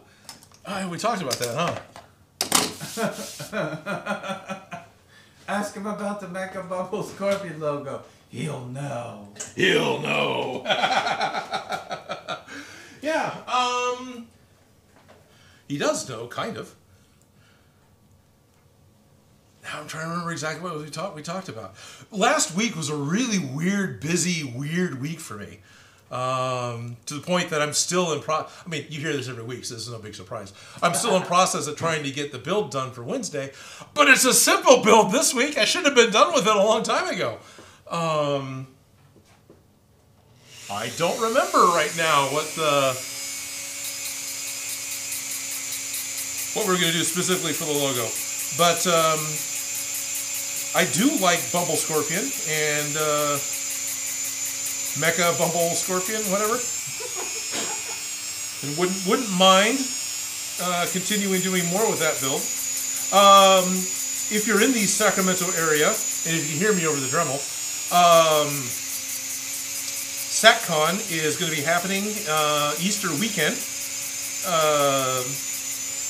which is the first weekend in April, at the Placer County Fairgrounds. And at the very least, I intend on attending. I've got a polite request out that if any other vendors cancel, I would be happy at the last minute to come in and set up, an exhibition booth at one of the empty tables. but you know, it's not important to me to actually buy a full-on booth because I'm not going to be making money. I'm just going to be setting up an exhibit, talking to you guys. So if you're in the area and you want to go, you'll probably be able to catch me there in some form. Spaz says, "Hey Odin, just want to let you know your builds rock." Sweet. Thank you, Spaz. Thank you, Spaz. That's enough. Spats. Spaz? Spaz. Oh, okay. Spaz. Yes. Gotcha. There's what I want. A wee little block of wood. I'm going to need to find a hammer.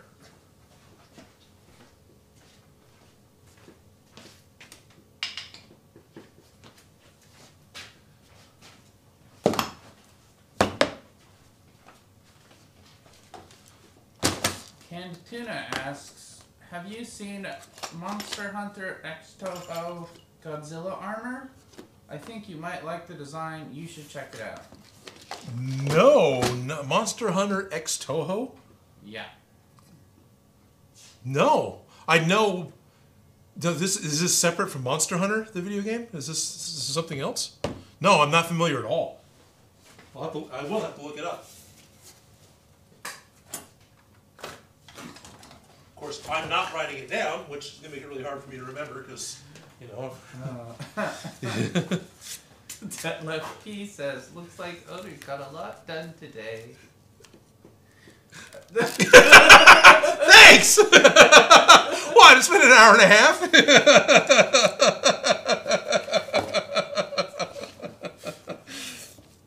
Yeah. It's 1:30. I got a little bit of time still. I don't know if they just tuned in and was like, hey, it's put together. Oh, yes. Or anything.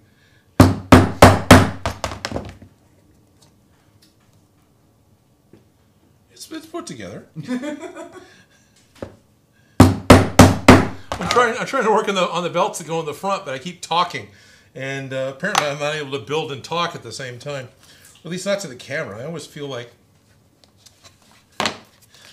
I want to actually interact with you guys. I actually want to talk with you guys, not just, you know, not just build, which may sound funny, but you know, yeah, kind of where I'm at. Mark Swartz has a cool question. Do you still have contact with any other makers from Top Shop? Yes. I can still easily get a hold of Hendo, and on more than one occasion I've talked to her. It's been a while since I talked to Vinny, but I do still have Vinny's contact information. I still have contact information for a couple of the production people. I haven't talked to them in a long time, but I'm sure Brandon and Michael would be happy to talk to me if I reached out to them. I've talked to Elizabeth a couple times at cons, and that's kind of it. I never really talked to Dylan, and I never talked to Dustin, and it wasn't that I didn't want to talk to Dustin. It was just we all came in kind of because he stepped out, and so he wasn't really part of it anymore. And there seemed to be, I don't know what the deal is with that, but there definitely seemed to be a little bit of that was then, this is now from the crew when we're working on the show, right? How to put this right, how to say this correctly on the internet where it's going to be permanent and Michael or somebody else might hear it later. Huh. The Phone Smith wants to know if there's a way to simulate a hydraulic punch without electronics or engineering. Way to simulate a hydraulic what? Punch. Punch? So like for punching up metal? Like as a tool? No, I don't know. Well, he did say My assumption was something like a rocket arm, you know, that goes ka-chum. Sure. Or Veronica's arm, go to sleep, go to sleep. Okay, sure. Like hydraulic tubes to make a fist. Like hydraulic tubes to make a fist. Okay. Most of the hydraulic tubes, making hydraulic tubes to make a fist is such a... I mean, if you can make a super giant, oversized power glove, but most of the hydraulic, you know, the tubes that slip inside of each other in whichever way you'd want to try and make it work to make it look like a finger's working, those can be completely decorative. The best way that I know to easily make a finger that you can close is just with strings or cables. And strings, you want more than sewing thread. You want something that's got some strength to it.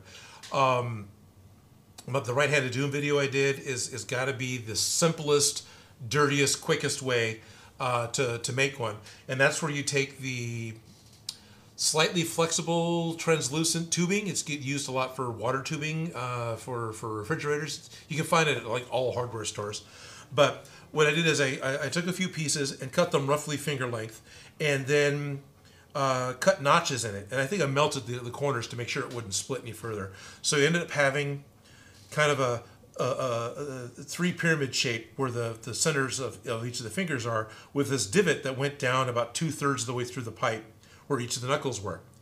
Then you take the tube, and there's a base piece that goes into the palm of the hand of your puppetry hand, right? So you've got your solid piece that's the hand, because that part really doesn't move much. It does because it looks like the meat moves, but physically inside the bones, it's not really moving much. So that was just like a square bit of wood. And then you stick this tube into the end of it, and then what you do is you take a bit of string that's the tendon. So you have a part that comes out way down here. This is the part you're going to pull.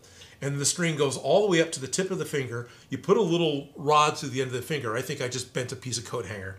And the string goes around that rod and comes back down to the base of the finger.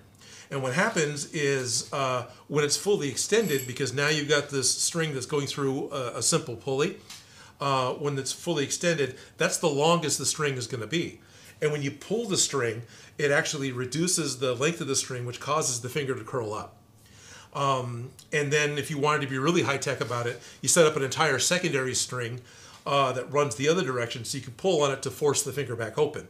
And you can actually force fingers to hyperextend that way if you wanted to, for that, you know, really alien queen, you know, grabby finger thingy. That's... Now, as far as hydraulics, I would just have two bits of pipe that slipped over each other with a little bit of clearance, that were painted like they were leaky hydraulic pipes. Because the cable-controlled puppeteering, not only did I read about that constantly in everything that the monster guys were doing in the 80s for making creature effects of any sort, just from personal experience, it is super easy to do. And with the right-handed doom, all I ended up doing was tying it to literally one of these rings, just this one size smaller. And so I put my finger through it, and then I could just pull with my hand, which was enough to pull to make the fingers close. And with the right-handed doom, I was able to actually hold a cigar, put it in my mouth, let go of it, and then reach up, grab the cigar, and take it back out of my mouth. I had enough dexterity that I could do that with this simple pull string mechanism.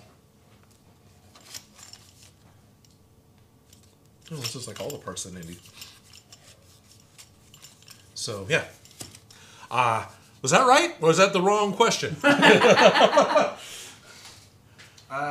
He did add extra info halfway through here. He's making crossbones arms and wants them to punch. Oh, okay.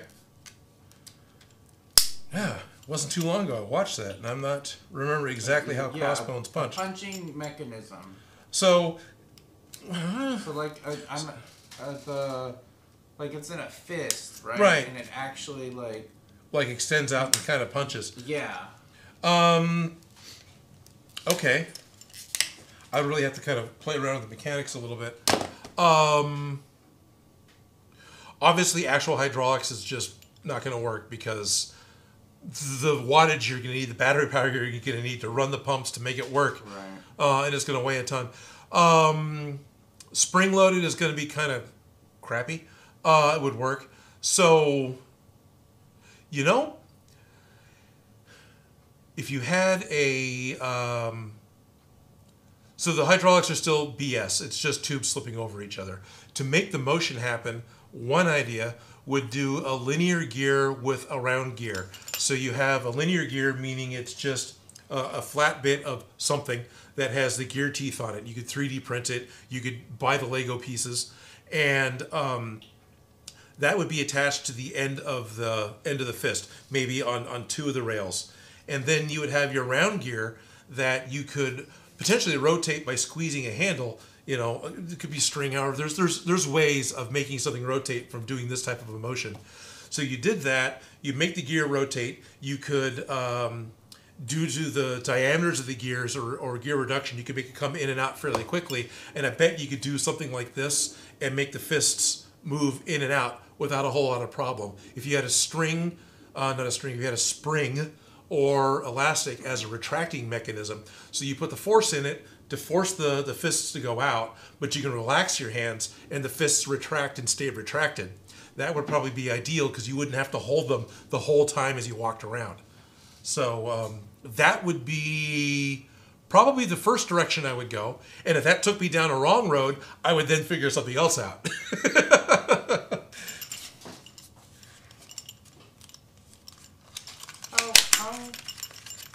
Are you actually familiar with the Crossbones?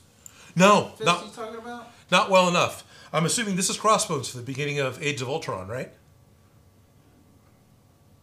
Or is this Crossbones from That's what I'm thinking of, but I don't specifically know. Yeah, I don't specifically know either. And there could be Crossbones from there's a Crossbones character in Gundam.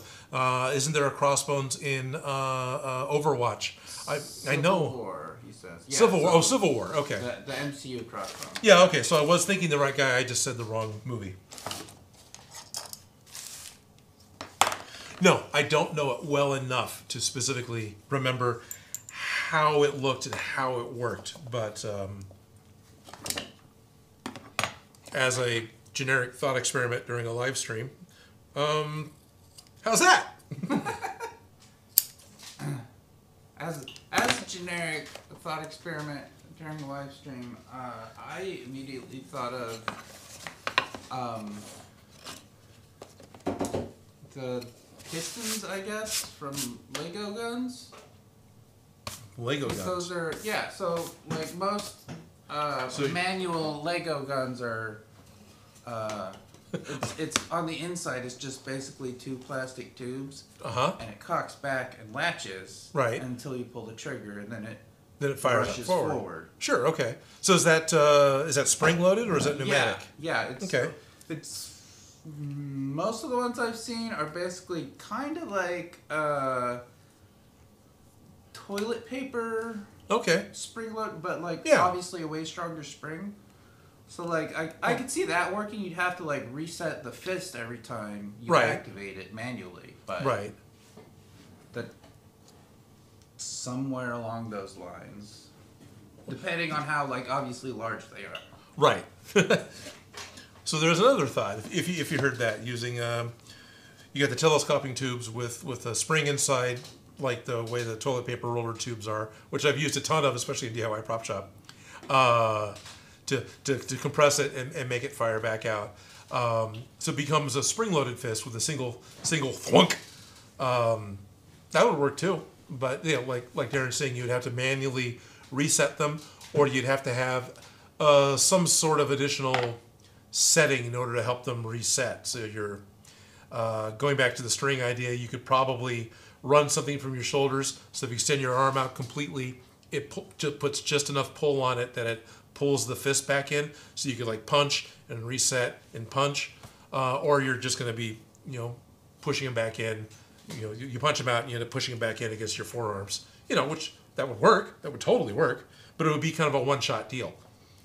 That's why I was trying to think of doing it with something you could just pull with your hand and then it automatically retracted, so it wasn't latched. But that's not necessarily the easiest. So.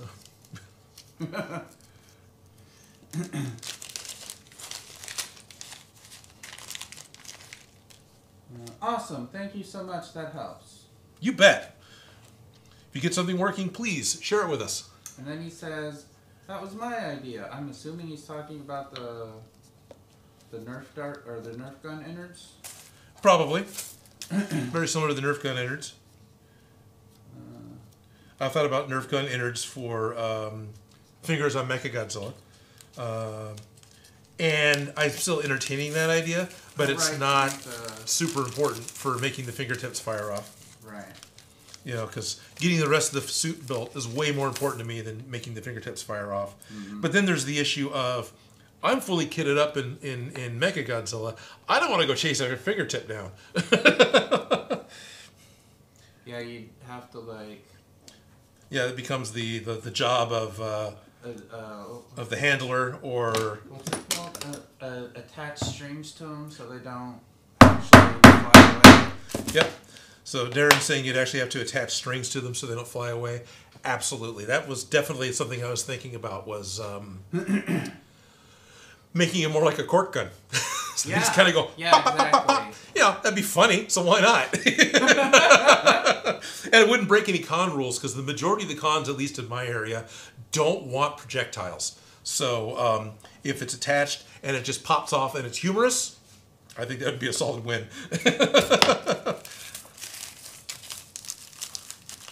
Detlef points out that you can mod the suit once it's finished. Yes, absolutely can mod the suit, and I've done that before. And that is a kind of a plan. Like I say, in the update, it's kind of like modding the suit as I go. There's 3 different things I still want to do to the head and neck that I had before that I haven't finished yet. I want to make the magnets better. I want to improve the rotational attachment, because it works right now. And that's the best description to put on it.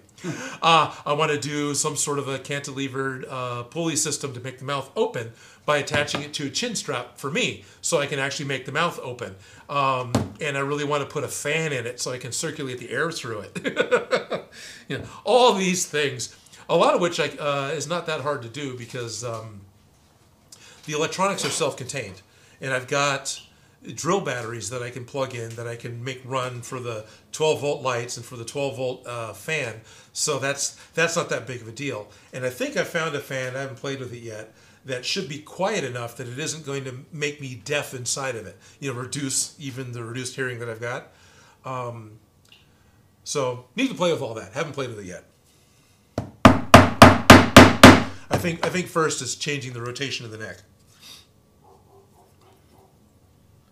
Which the plan for that was actually attaching a aluminum Lazy Susan. Yeah, that thing looked cool when you showed it off a few weeks ago. Oh yeah, it's back here in the wall with all the tape. Managed to find a 10-inch aluminum Lazy Susan, and this is what I'm planning on using to fix the neck. And I specifically wanted aluminum because it would handle the weight, but because it actually has some weight going on with it. It's just foam, but there's still enough going on. I'm going to need to grind down the outside, because this is just a little bit too big for what I made. And I could make the neck again, or I could grind this down.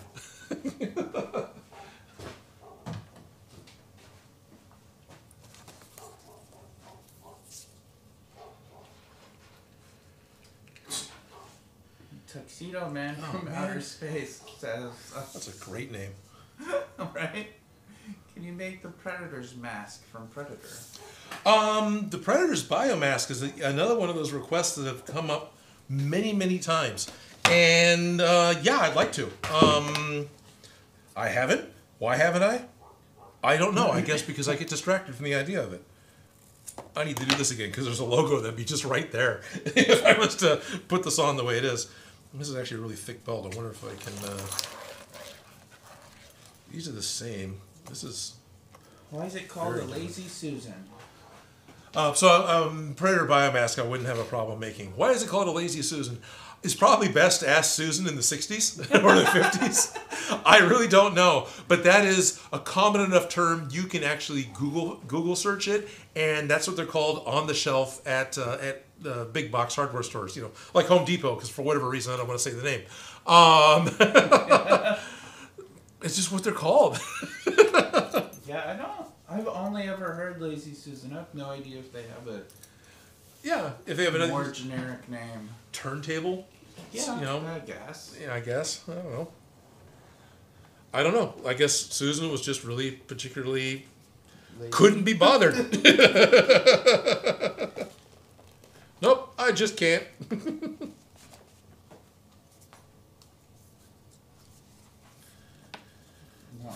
Two belts that match. I want to, sorry I'm stepping off the screen. Let's see. You can pop the chat out if you want to, make it easier on you too.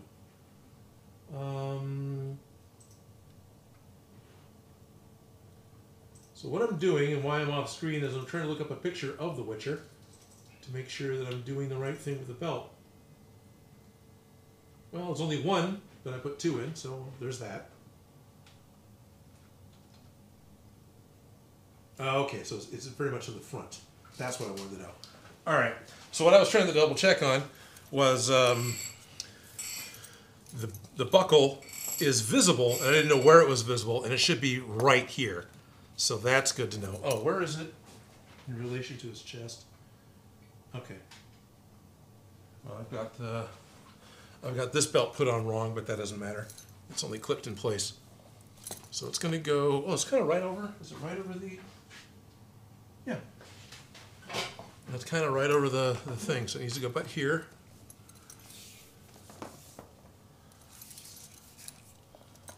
And then this needs to be visible.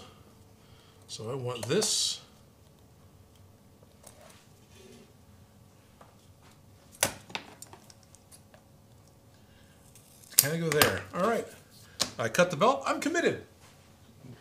You can close that window. Go back to where you were if you want. 3 dots. You can pop out chat. And that might make it easier to read.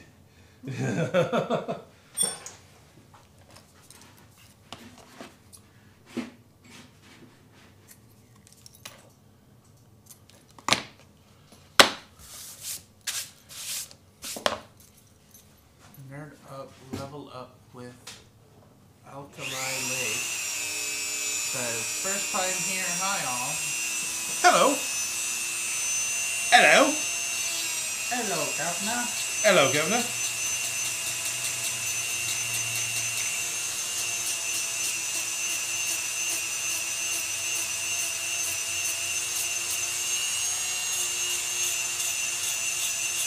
Alright.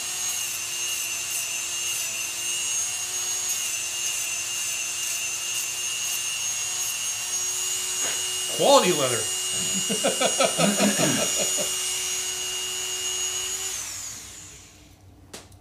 All that fuzz. Yeah, quality leather. According to Wikipedia, Yes. the explanation for the term Lazy Susan Oh. has been likely lost to history. No. So according to Wikipedia, We don't know.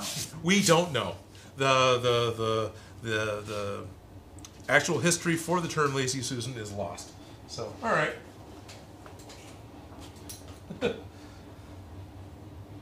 Well, bummer that.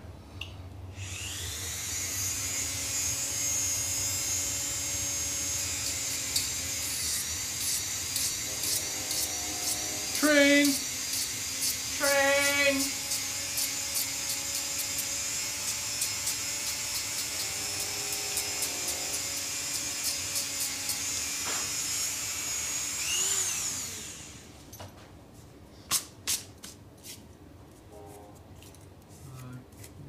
There we go. Just cut that now. Oh, did it hit the floor again? Might have. Nope. All right. Oh, it's hanging on his shoulder. That's why I can't find it. I set it down.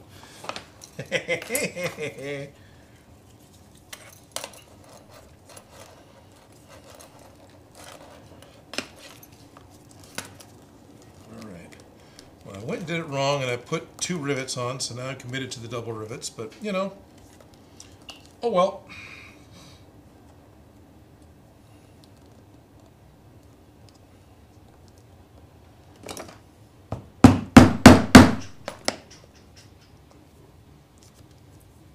Get both pieces?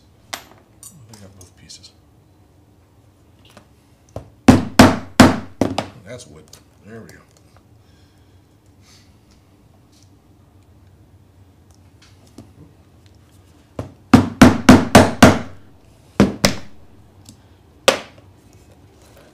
Of course, if I, well, that got dull.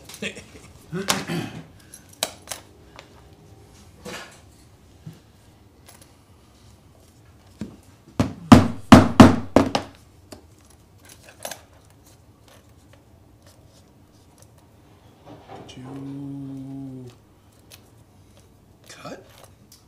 From Google, Thomas Jefferson invented the lazy Susan in the 18th century. They were called dumbwaiters at the time.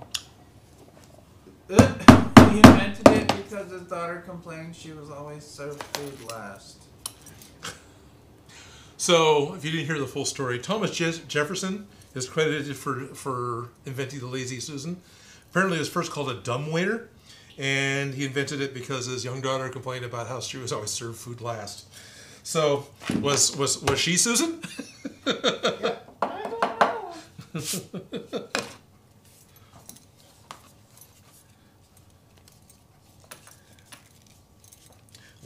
The name Lazy Susan, for all we know, could very well just be marketing. Regardless of the origins of the name, by 1917, it was advertised in Vanity Fair as Ovington's $8.50 mahogany revolving server or Lazy Susan. Oh, wow. But the term's use predates both the advertisement and probably the country. Okay. Okay. So Lazy Susans are older than the United States. Apparently. That's not too surprising. The United States really isn't that old of a country. That's true. We're still in our teenage rebellious years trying to figure out our identity. Now we're free!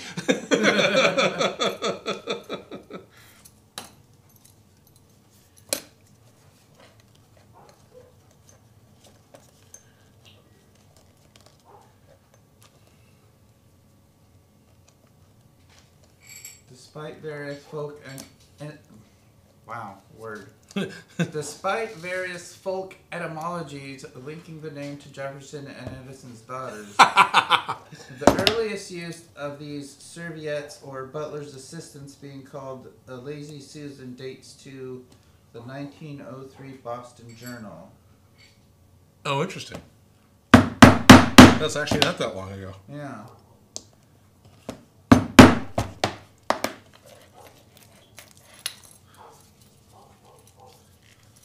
Yeah, that'll work. That. So I need one more. Now, she says she's got these belts. Digging off to the side in the bin of project. Trying to see if I can't find one more. There we go. Is this the same style of belt? So all the leather matches? Yes, it is. That's what I wanted. Okay, good.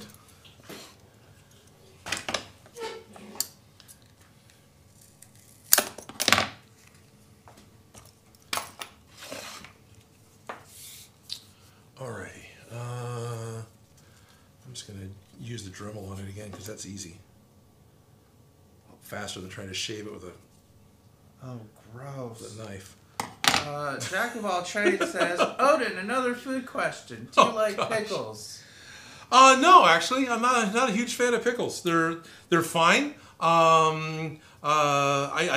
It's odd. I like vinegar as a flavor, but pickles and brine pickles are good too. But on stuff, sure, as their own thing. I don't think I've ever craved. You know what sounds good? A pickle. I don't think I've ever had that. Guess I haven't been pregnant. I'm allergic to pickles. Oh. We can go to a Mr. Pickle for lunch, and there actually is, or at least was, a sandwich shop in Sacramento called Mr. Pickle. It was just they're a good sandwich shop. I haven't seen them for a while. Are they still open? I don't know. Maybe they're not. Something else at perma-close. Food question. Cake or donuts? Both? Right. Donut cake. Cake donut. That's an actual thing. Yeah, cake donuts are an actual thing. Generally speaking, probably donuts because they're just easier to get a hold of. But, you know, I like a good cake. Dan Does Junk says there's still a Mr. Pickles and Gulp. Oh, is there? Sweet. Well, I mean, it's Gulp, so... It's Gulp, yeah. So what you're saying is it's not worth it to go to Gulp just for Mr. Pickles. Yeah. Yeah, okay, that's probably true. But, you know, Galt Lodi did bring us A&W root beer, so... Oh. Really? Yep.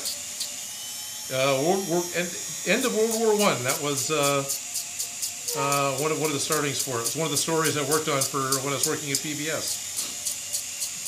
Because they had their 100-year anniversary not too long ago. Oh. Connor Cook wants to know, what's the scariest voice you can do? Scariest voice I can do?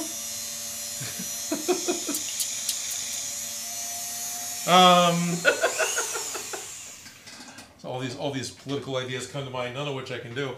I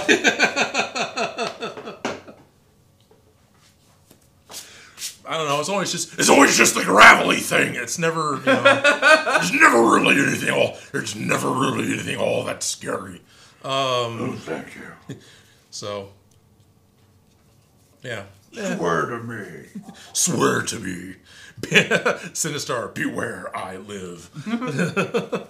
So it was an old 80s video game. Not quite like the old Sega game where like half the cartridge memory was used for Sega at the very beginning. But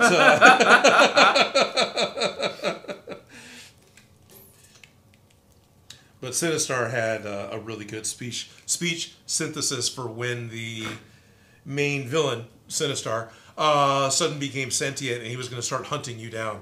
Because the whole game you're running around trying to collect resources so you can destroy Sinistar, while his little drone ships run around and collect the same resources to build him up. So, it was a fun game. No possible way to win it. It was a fun game. Like winning, that was important on any machine you fed quarters into. Jack of all trades says, Odin, top 5 root beer brands. Oh. Okay. Well, in no particular order.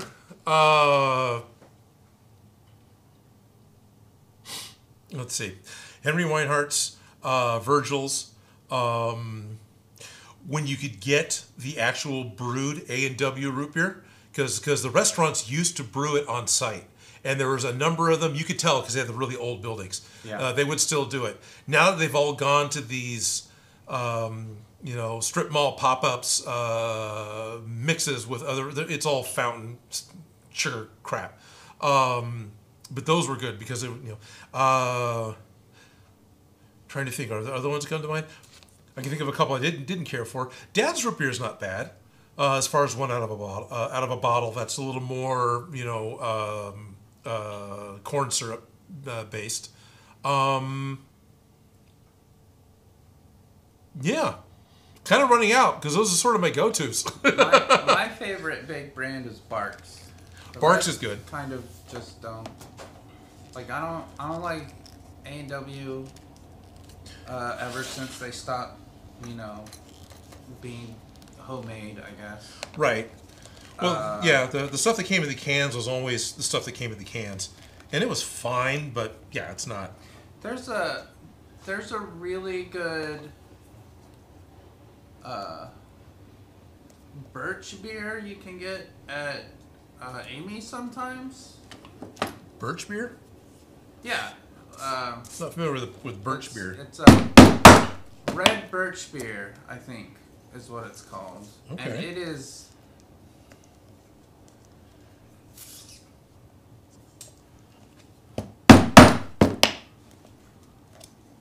I don't even know how to describe it. It's like standard root beer has like the taste of like, you know, sarsaparilla. Yeah, whatever, sarsaparilla. right? Yeah. This red birch beer is Because like the best thing. The best way I can describe it is like spicy root beer. Like, it's Okay. not spicy, but it's got, like, It's got more going on. bite to it. Yeah, that would be good. IBC is usually pretty good, and I think some of the older IBC root beers don't have a label. They just got molded bottles. They've got the molded the glass of the bottle. How was the other one that was coming? Oh, Bundaberg, which I know is like Adam Savage's favorite ginger beer. I've been drinking the ginger beer a lot and enjoying it.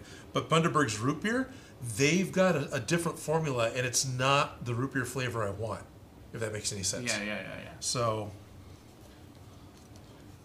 That's... And then, like, Dad's root beer was exciting because, alcoholic root beer. Too much corn syrup.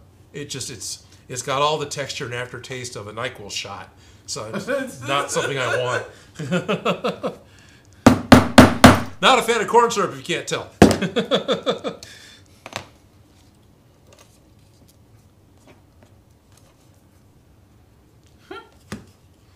Alan Adams says, you need to make an outtakes video compilation and call it Odin Makes Mistakes. Odin Makes Mistakes.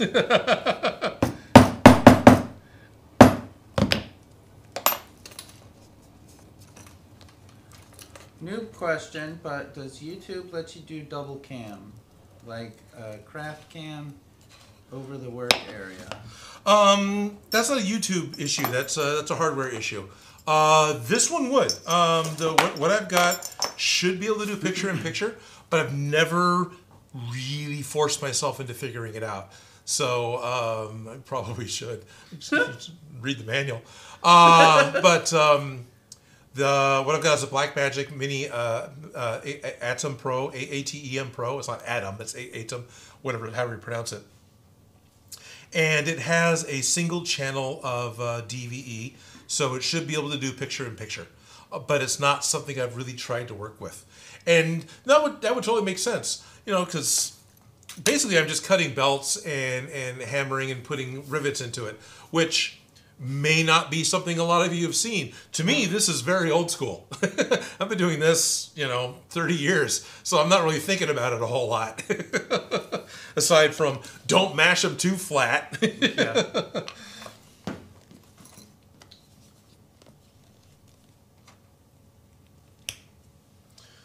But yeah, so we've got the stem that I'm putting behind the...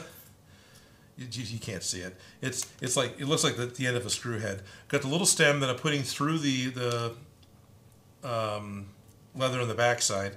Then I got the mushroom cap that I'm putting on top. This is the decorative side. The user, you're going to see on the outside of what's being worn. The rod that I've got here, this chrome rod, it's got a dish-shaped indent on the one side, and that's what I'm putting over the mushroom cap. So I'm not just flattening it out. And then I'm hitting it with a rubber mallet just because it's a slightly softer sound for the microphone. A metal hammer is a bit better. It's not going to tear the hammer up as much, but that's just got a bunch of dull thuds instead of the ting, ting, ting. And just a few hits, and what happens is the mushroom cap mashes down over the top of the stem of the rivet, and it causes it to flare out on the inside, and you're mechanically locked. If it goes on wrong, because it's possible if you put a rivet on that's where the stem is too long for the amount of material is longer than the thickness of the amount of material that you're riveting together, it'll fall over on the way of being crushed down. It won't just crush down flat. And then you're kind of hosed because it's ugly on the outside. You can totally see that the rivet went down crooked, and you got to get in there and cut it out. You have to drill it out or get in with snips behind it and really undo it. But for me, step one with doing the strapping that I've got was working with the Dremel and creating a small dusty mess. I was thinning out the leather, so when it wrapped around the metal ring, it's a smaller ring, but it's a metal ring.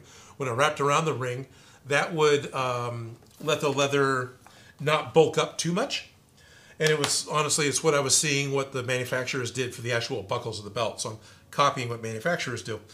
Then I took do it all the time. I hear snickering. I do it all the time. Then I've got a hole punch. This one is one that has variable bits I can put in for doing different sizes, and there's one that was specifically made just for the rivets that came in the package with the setter that I'm using. But anyway, so I'm hole punching through both layers of leather. So I've got 2 halves here with a ring in between. Then I take Mr. Stem, whatever this is, and from the back side, right? So this is the side that will go against the wear. This is where the straps are. This is the unfinished leather side of the belts. I'm pushing in through the back side of that. You turn it over. And I set the whole thing down on top of the anvil. And this one's double-sided. It's flat on one side, which is what I'm using. And on the other side, it has another dish, because you can buy double decorative rivets where both sides have the little decorative dome so you can see it from either side. The ones I've got are single-sided. The back sides are just plain. So that's flat. Putting it all together flat, holding all the pieces down together so I don't have a whole lot of gap. Not that that matters. It's just, I mean, it does matter. You don't want gaps, right? But I'm pretty sure that if you're careful enough, striking it, it's going to go all together. But it's one of those weird little habit things that I started doing. The button top is actually 2 different pieces of metal. There's the inside piece that slips over the stem, and then there's the polished decorative side that goes over it. You can hear it rattle. Maybe. I don't know if the microphone can pick that up. But that just fits over the stem. And then take the dimpled side of the striker, put that over the rounded bit, and then you make it permanent. And we have the most of a Y strap. I was snickering earlier because Craig Holden said, this episode is riveting. Yes, this episode is riveting.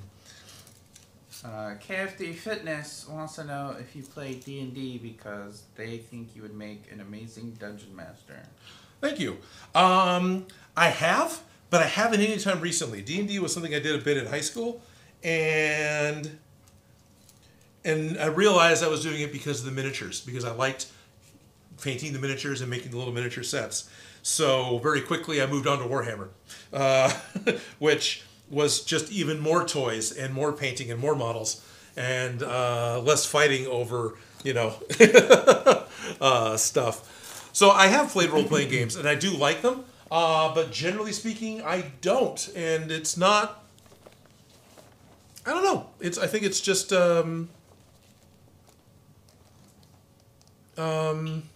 it's the lack of toys. There's plenty of toys, though, with D&D. It's easy to get a hold of. Also, it is $2.15. It's $2.15? Yeah. Oh, wow. Well, let me get... I didn't bring another clip over here.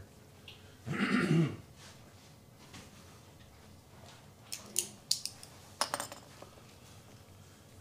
you know what material they used for the Predator dreads? If not, what other materials can be used to make them? So, the more recent one, I'm sure silicone, because everything is. Yeah. What was it in 86? Well, that's all right. No, I don't know. Probably just foam.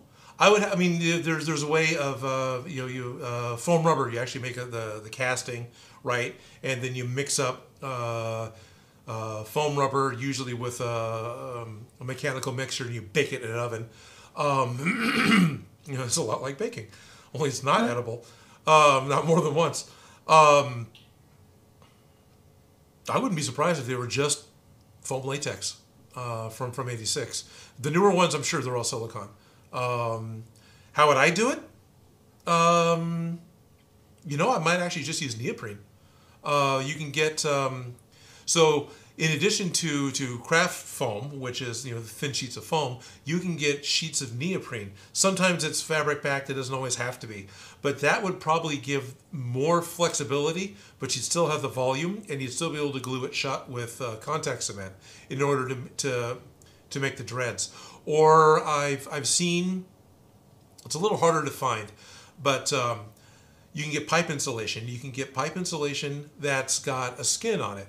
Most of the stuff that I see at the hardware store is about 1.5 inches thick, which is too thick.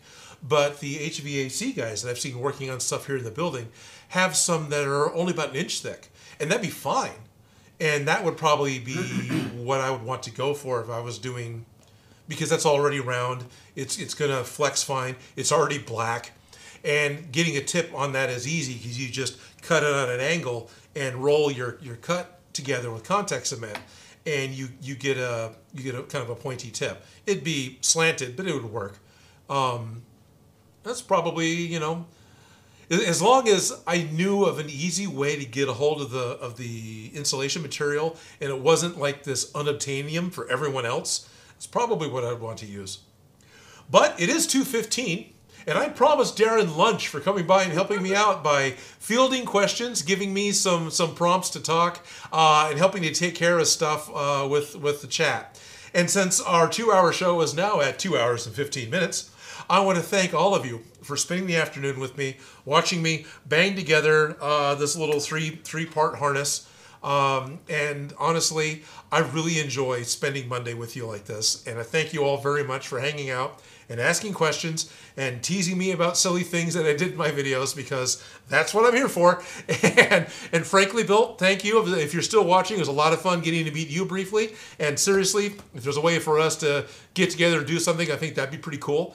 Thank you, Nicole. And to everyone else, thank you all very much. And I know there's going to be lots of different ways to really muck up and muddy the waters when you're trying to say goodnight to everyone. But this is how Odin says goodbye.